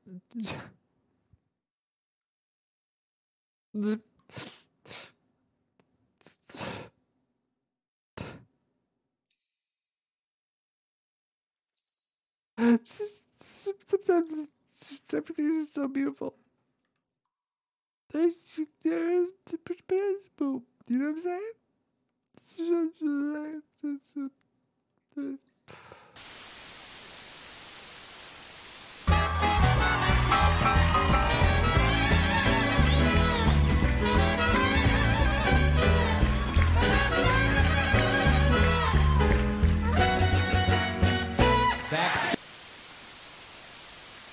For like Letterman or something like that, it's real hard. You have to be really on the top of your game, as you know. Right, because yeah. He's real funny. But The View, it's not that tough, to keep up with. Right, sure. Star Jones or whatever, whoever they are. So Barbara Walters there, though. Yeah, she's tough to keep up with, right? I don't know what that means. So I'm like, I'll be fine. That's what I kept telling the guy. So the guy's like, but that's their job, So this guy would always have ideas. He would phone me with ideas. He'd go, This goes on for weeks before the appearance, right? Weeks. It's almost like it becomes like work. It is. Talking to that guy is harder than talking to the host, Yeah. And he's excited, and it's his job, so I don't want to. So he'd be like, what if he came out in a red wig? I'm like, what the fuck? Why would I do that, right? He's like, the gals have been teasing Barbara about, tinging her hair. I'm like, no, but then it'll look like my idea, and then I got a red wig on, and, Right, I have yeah. to take You it don't off. want to take part in their silliness. Just over and over, every time. And he goes, well, do you have anything? I go, no, I can't think, but I'll think of something, So he says, anyways, one of the ones he phones me, he goes, I'll tell you what you do, man. He goes, you come out. He goes, you're talking to the gals, and all of a sudden, your cell phone rings, right? He goes, it's in the middle of the show. Like, he's really excited, right? He goes, you answer the cell phone. You go, excuse me, ladies. He goes, we're not going to tell them about it. And the cell phone rings. He goes, excuse me, ladies. It's your agent, Morty. He had this name. Right. Yeah. He goes, so you're like, Morty, you can't call me here. I'm on The View. I'm on TV. Right. What do you mean you have an offer for me? And I had this crazy Jewish accent in the story. What do you mean? I can't do it. I'm on The View. So I'm like, yeah. I didn't want to, you don't want to hurt people's feelings, So I'm like, no, that one's, it sounds pretty good, but maybe I'll think of something else, Right. He was so excited. Yeah. So anyways, this is getting to be a long story. No, it's fine. We can actually stay on the air as long as we want. Oh, really? Yeah. So I get there. So anyways, I'm really late, right? Because I had a big hand at this poker game. Right. So you show up right before you got to go on the air. Show up. So I'm going. I go. I got the story about Bill Cosby. I'll do that. I know how to do that story. I did it before on Letterman, and it'll be fine. So I go in. I tell the guy, listen, man, I do this story about Letterman. So I walk out. Now unbeknownst to me, as I was walking out, this guy had muttered something. I hadn't slept for like 3 days. And it's just the phone call, So I go, oh, yeah. I didn't know what he was talking about, but he had slipped like a cell phone. He put a cell phone in my pocket. Oh. So anyways, I got out there. And then... He'd slipped a cell phone in your pocket. Yeah, thinking I was in for this gag, right? And it's all set to ring. I forgot. You forgot about it. I forgot about it. Okay. So, and all hell breaks loose, So obviously. I go out to the View, and those 4 bags are sitting there. Oh, come on. So, no, ladies, yeah. women, Yeah. It's not politically correct to say bags. No. But was Rosie Michael Richards is saying the N-word. I can't say the B word. No, you can say that, absolutely. I want to talk later about now they have the F word for fag, which is really strange. Yeah. But the guy from Grey's Anatomy got in trouble for saying. Yeah, the N guy, the N-word guy. The F word. No, but he was an N-word guy, wasn't he? I can't remember. That was the irony. Everybody's no, he was African American. Everybody's going nuts out there. He was African American. Yeah. Said the F word. He said the F word. It'd be funny if you were an African American. If you were a racist, you would not say African American. Maybe you'd say the A word. What's the A word? The African American. Oh yeah. But so I go on the View. Yeah. So this is what had happened to me a month previously. This was whenever the first election was, the Bush. Right. Bush against Gore. Al Gore. Yeah. The first time, right? I know nothing about politics, And so But This what is happened- right after the election? This is before the election. Okay. Before the first election. So what happened was I got a call from this guy, Ben Stein. You know that guy? Sure, yeah. So he said, how'd you like to meet George Bush? He's running for president, you know? So I go, holy fuck, that would be cool, you know? Meet a guy running for president. Maybe later he'll become president, and I'll be his buddy, because this is how naive I was, because I knew him like 2 months before he became president. Right. So in Hollywood, you know, obviously very liberal, right? So if so Gore showed up, and it was like Barbara Streisand and every giant star in Hollywood, right? So when Bush plane came down, literally it was me and Ben Stein. We were the celebrities. Right. So it was really lame. And then when George Bush came out with his wife, he said to her, "See, I told you he'd come," about me. Right. They were expecting maybe it would just be Ben Stein. They're really happy that two celebrities. Right, sure. You know, and real peripheral celebrities.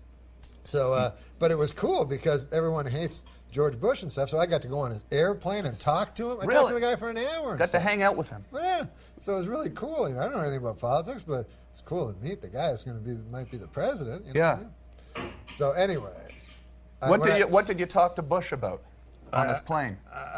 I talked to him about, well, I don't know shit about politics, but he didn't know much either. He hadn't really been elected yet. No, he hadn't been elected and everything. And I told him some jokes, and he sometimes he'd go like, "There's mics or something like that." Yeah, it's not very interesting stuff. Right, that's cool. But see, it's a mini. This layered, guy's been just sitting here listening to I the know. whole story. That's why we it's haven't such a even long introduced story. ourselves to him yet. What's your name? My name's David. Where are you? I'm just outside Montreal. Montreal. I'm going to walk it. Okay, hold on a second. Okay, so you're about to walk out. Yeah, so I go on The View, right? Yeah. And I'm supposed to I said, I'll talk about the Bill Cosby story, you know? So, anyways, the lady from The View goes, take a look at this picture. And show a picture of me standing beside presidential nominee George Bush. And then they're like... You're on The "What?" View now. Yeah, I'm on The View. And they're like, what's going on here? That's what the lady says to me, one of the ladies, right? Like it was a fucking Which picture was it? Star of, Jones, Meredith Vieira? Who's the fat black one? Well, Star Jones left the show, though. She's There was not a on there fat African American. Star Jones, I think. Yeah, that was the she lady. lost a lot of weight later too. Yeah, apparently. yeah. It was big. There was a big brouhaha over there. Was there? Yeah, but yeah. So she asked you that. So she's like, "What's going on here?" Right? And it's just a picture of me with a guy running for the president. But the way they said it, it was like that picture of Kurt Waldheim with Hitler in the fucking woods, right? I'm like, I don't know. Like, what's wrong with this, right?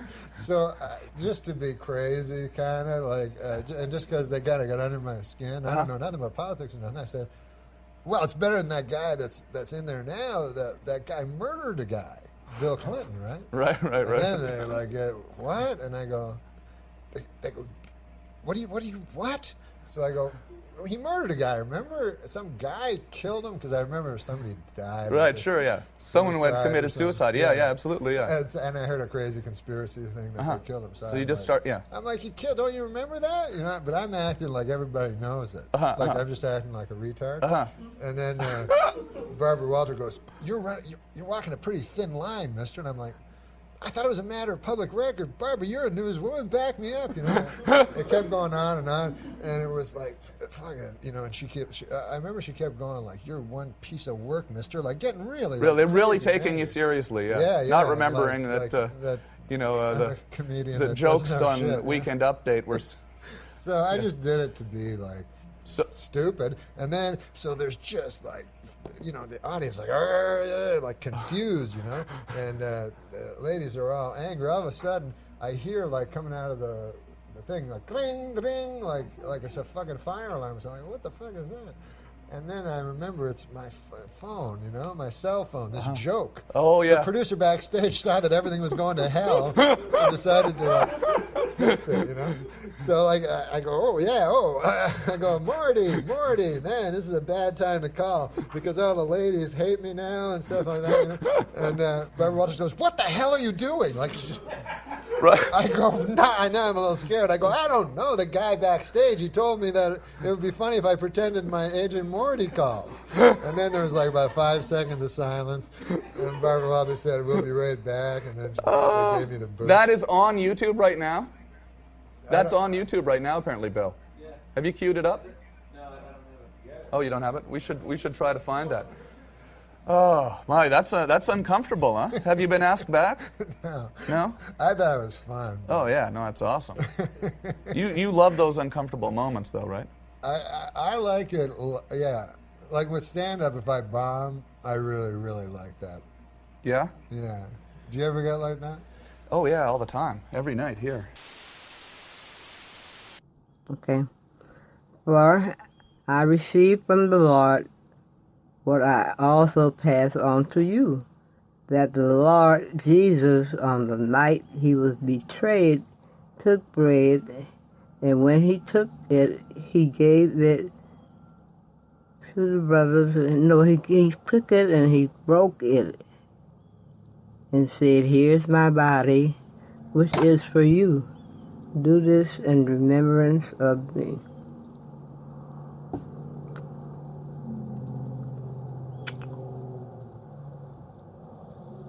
In the same way, after supper, he took the cup, saying, this cup is the new covenant of my blood. Do this as often as you drink it in remembrance of me.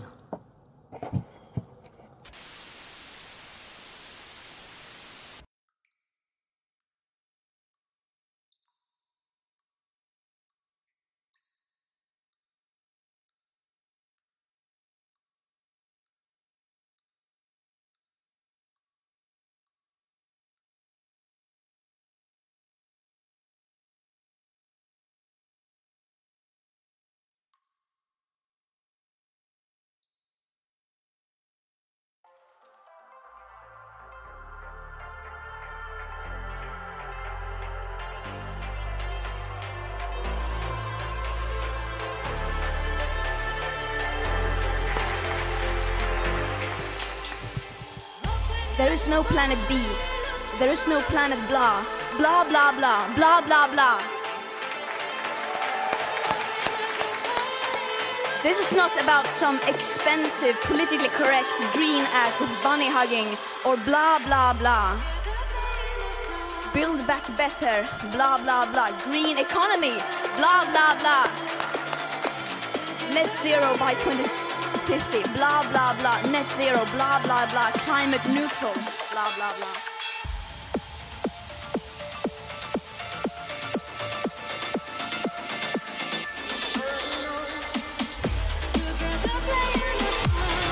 This is all we hear from our so-called leaders.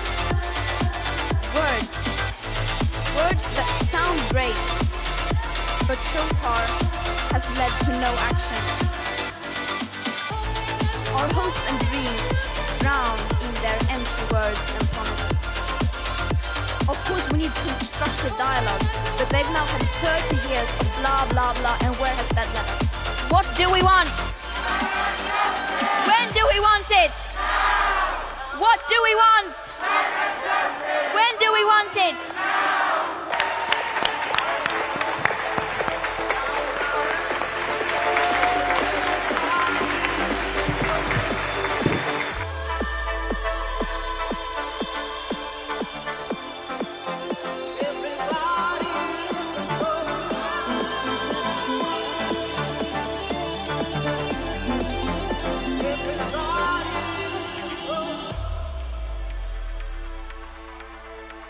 Now, when I say, can you please delete all your social media accounts, surely one of the first thoughts in all your minds is, well, that's ridiculous. I mean, you're not going to get billions of people to suddenly drop these things. There's two reasons why you're correct if you have that thought. One is that you're addicted. This is an actual addiction. You can't just go to somebody with a gambling addiction and say, oh, just say no, any more than you can do that if they have a heroin addiction. That's not how addiction works. You can't just say no. It's hard. Addiction's hard. All of us have addictions. None of us are perfect. But this particular one's destroying our future. It's really bad. It's not just personal. We hurt each other with this one in an exceptional way. So another reason is network effect. And that means everybody already has like all their pictures and all their past and all their stuff on these properties that belong to companies like Facebook. And for everybody to get off it all at once so they can continue to have connections with each other is a coordination problem that's essentially impossible at scale. So that's a network effect problem. So why am I asking people to do something that can only happen a little? And the reason why is even if it only happens a little, it's incredibly important. So let me draw a metaphor to some things that have happened in the past.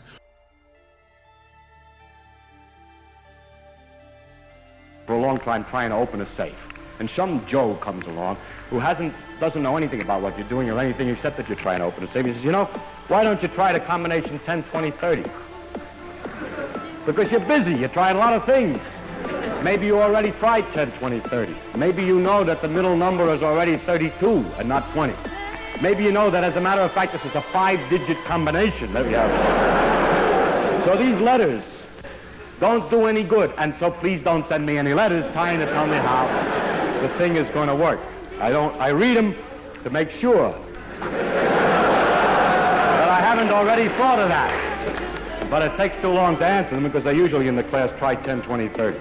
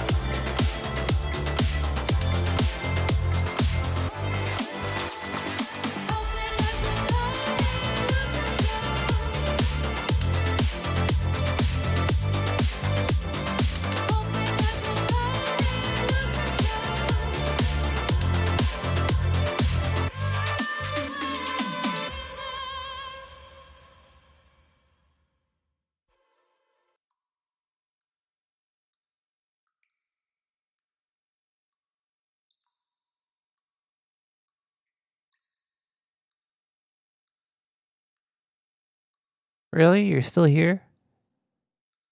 It's almost 3 a.m. What do you... We should... Go to bed. Go lay down. There's a mattress. Are you playing video games right now, or... What are you... Eating sugar? What are you doing? Go lay down. Stop being so active. Relax. Come on, do that for everybody. Just take a step back and relax. That's all Nick the Rat wants. All right, we're going to be back next week with more Nick the Rat Radio. We're getting the hell out of here. It's...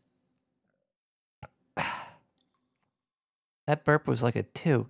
It's late. We're going to be back next week with more Nick the Rat. Thank you once again to Chickie, Haute. Thank you to all of Sewer Chat. Thank you to the donators. Thank you to... that was like a 4. Thank you to Go Podcasting. We got one more song here, and then the show is over. Thank you so much for tuning in, and we'll see you next week. We got... I can't even fucking read that. Edge of 17 by Paradox Music Rocks. Paradox Music Rocks. Edge of 17. Oh, Chickie was hanging out the whole time too in the chat. Just like the wild-winged dove sings songs, sounds like she's singing. Ooh, ooh, ooh. Just like the one-winged dove sing a song, sounds like she's singing. Ooh, baby, ooh, said ooh. And the days go by like strand in the wind, in the web that is my own. I begin again. Said to my friend, nothing else matters. He was no more than a baby then. Well, he seemed broken-hearted, something within him. But the moment that I first laid eyes on him, all alone on the edge of 17, just like the one-winged dove sing song, sounds like she's singing. Ooh, baby, ooh, said ooh. Just like the one-winged dove sing song, sounds like she's singing. Ooh, baby, ooh, said ooh. Well, I went today, maybe I will go again tomorrow. Yeah, yeah, when the music's there, Sweet dreams, Chickie. and it was hauntingly familiar. Well, I see you doing what I try to do for me, with the words from a poet and a voice from a choir and a melody. Nothing else matters. Just like the one-winged dove sing song, sounds like she's singing. Ooh, baby, ooh, said ooh. Just like the one-winged dove sing song, sounds like she's singing. Ooh, baby, ooh, said ooh. The clouds never expected when it rains, but the Dougie, this is a cover. changes color, but the sea does not change.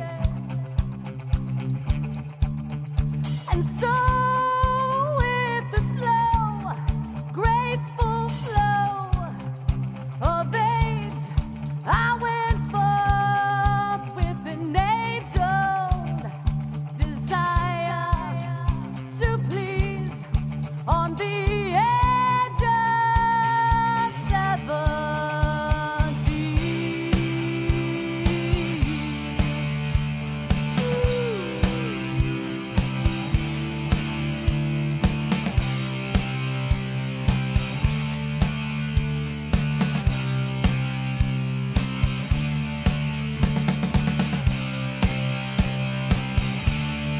Just like the one-winged dove sing a song, it sounds like she's singing. Ooh, baby, ooh, said ooh. Just like the one-winged dove sing a song, it sounds like she's singing. Ooh, baby, ooh, said ooh. Well, then suddenly there was no one left standing in the hall. Yeah, yeah, in a flood of tears, no one really ever heard for it all. Well, I went searching for an answer upstairs and down the hall, not to find an answer, just to hear the call of a night bird singing, come away, come away, come away. Just like the one-winged dove sing a song, it sounds like she's singing. Ooh, baby, ooh, said ooh. Just like the one-winged dove sing a song, it sounds like she's singing. Ooh, baby, ooh, said ooh. Well, I hear you in the morning, and I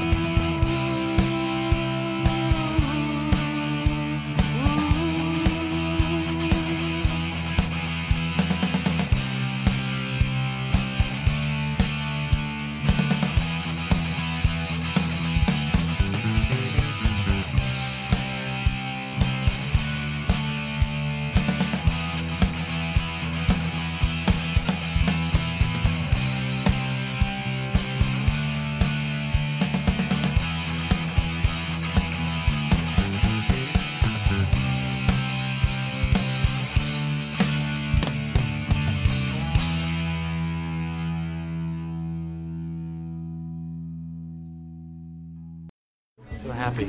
Maybe you should work on the Dracula musical. Look, you've been working on it for a while. It'll help your mind. Be creative. Think about you. You need to fuck somebody. Whoa. You're not my stepbrother anymore. You're a step stranger. Why are you talking like that? Brian. You don't need to put your P in a V right now. No, I don't. I need to B my L on somebody's T's. That's disgusting. You don't need to be doing that. And if anything, you should leave your P in the V and blow it inside the V so you can have a B-A-B-Y.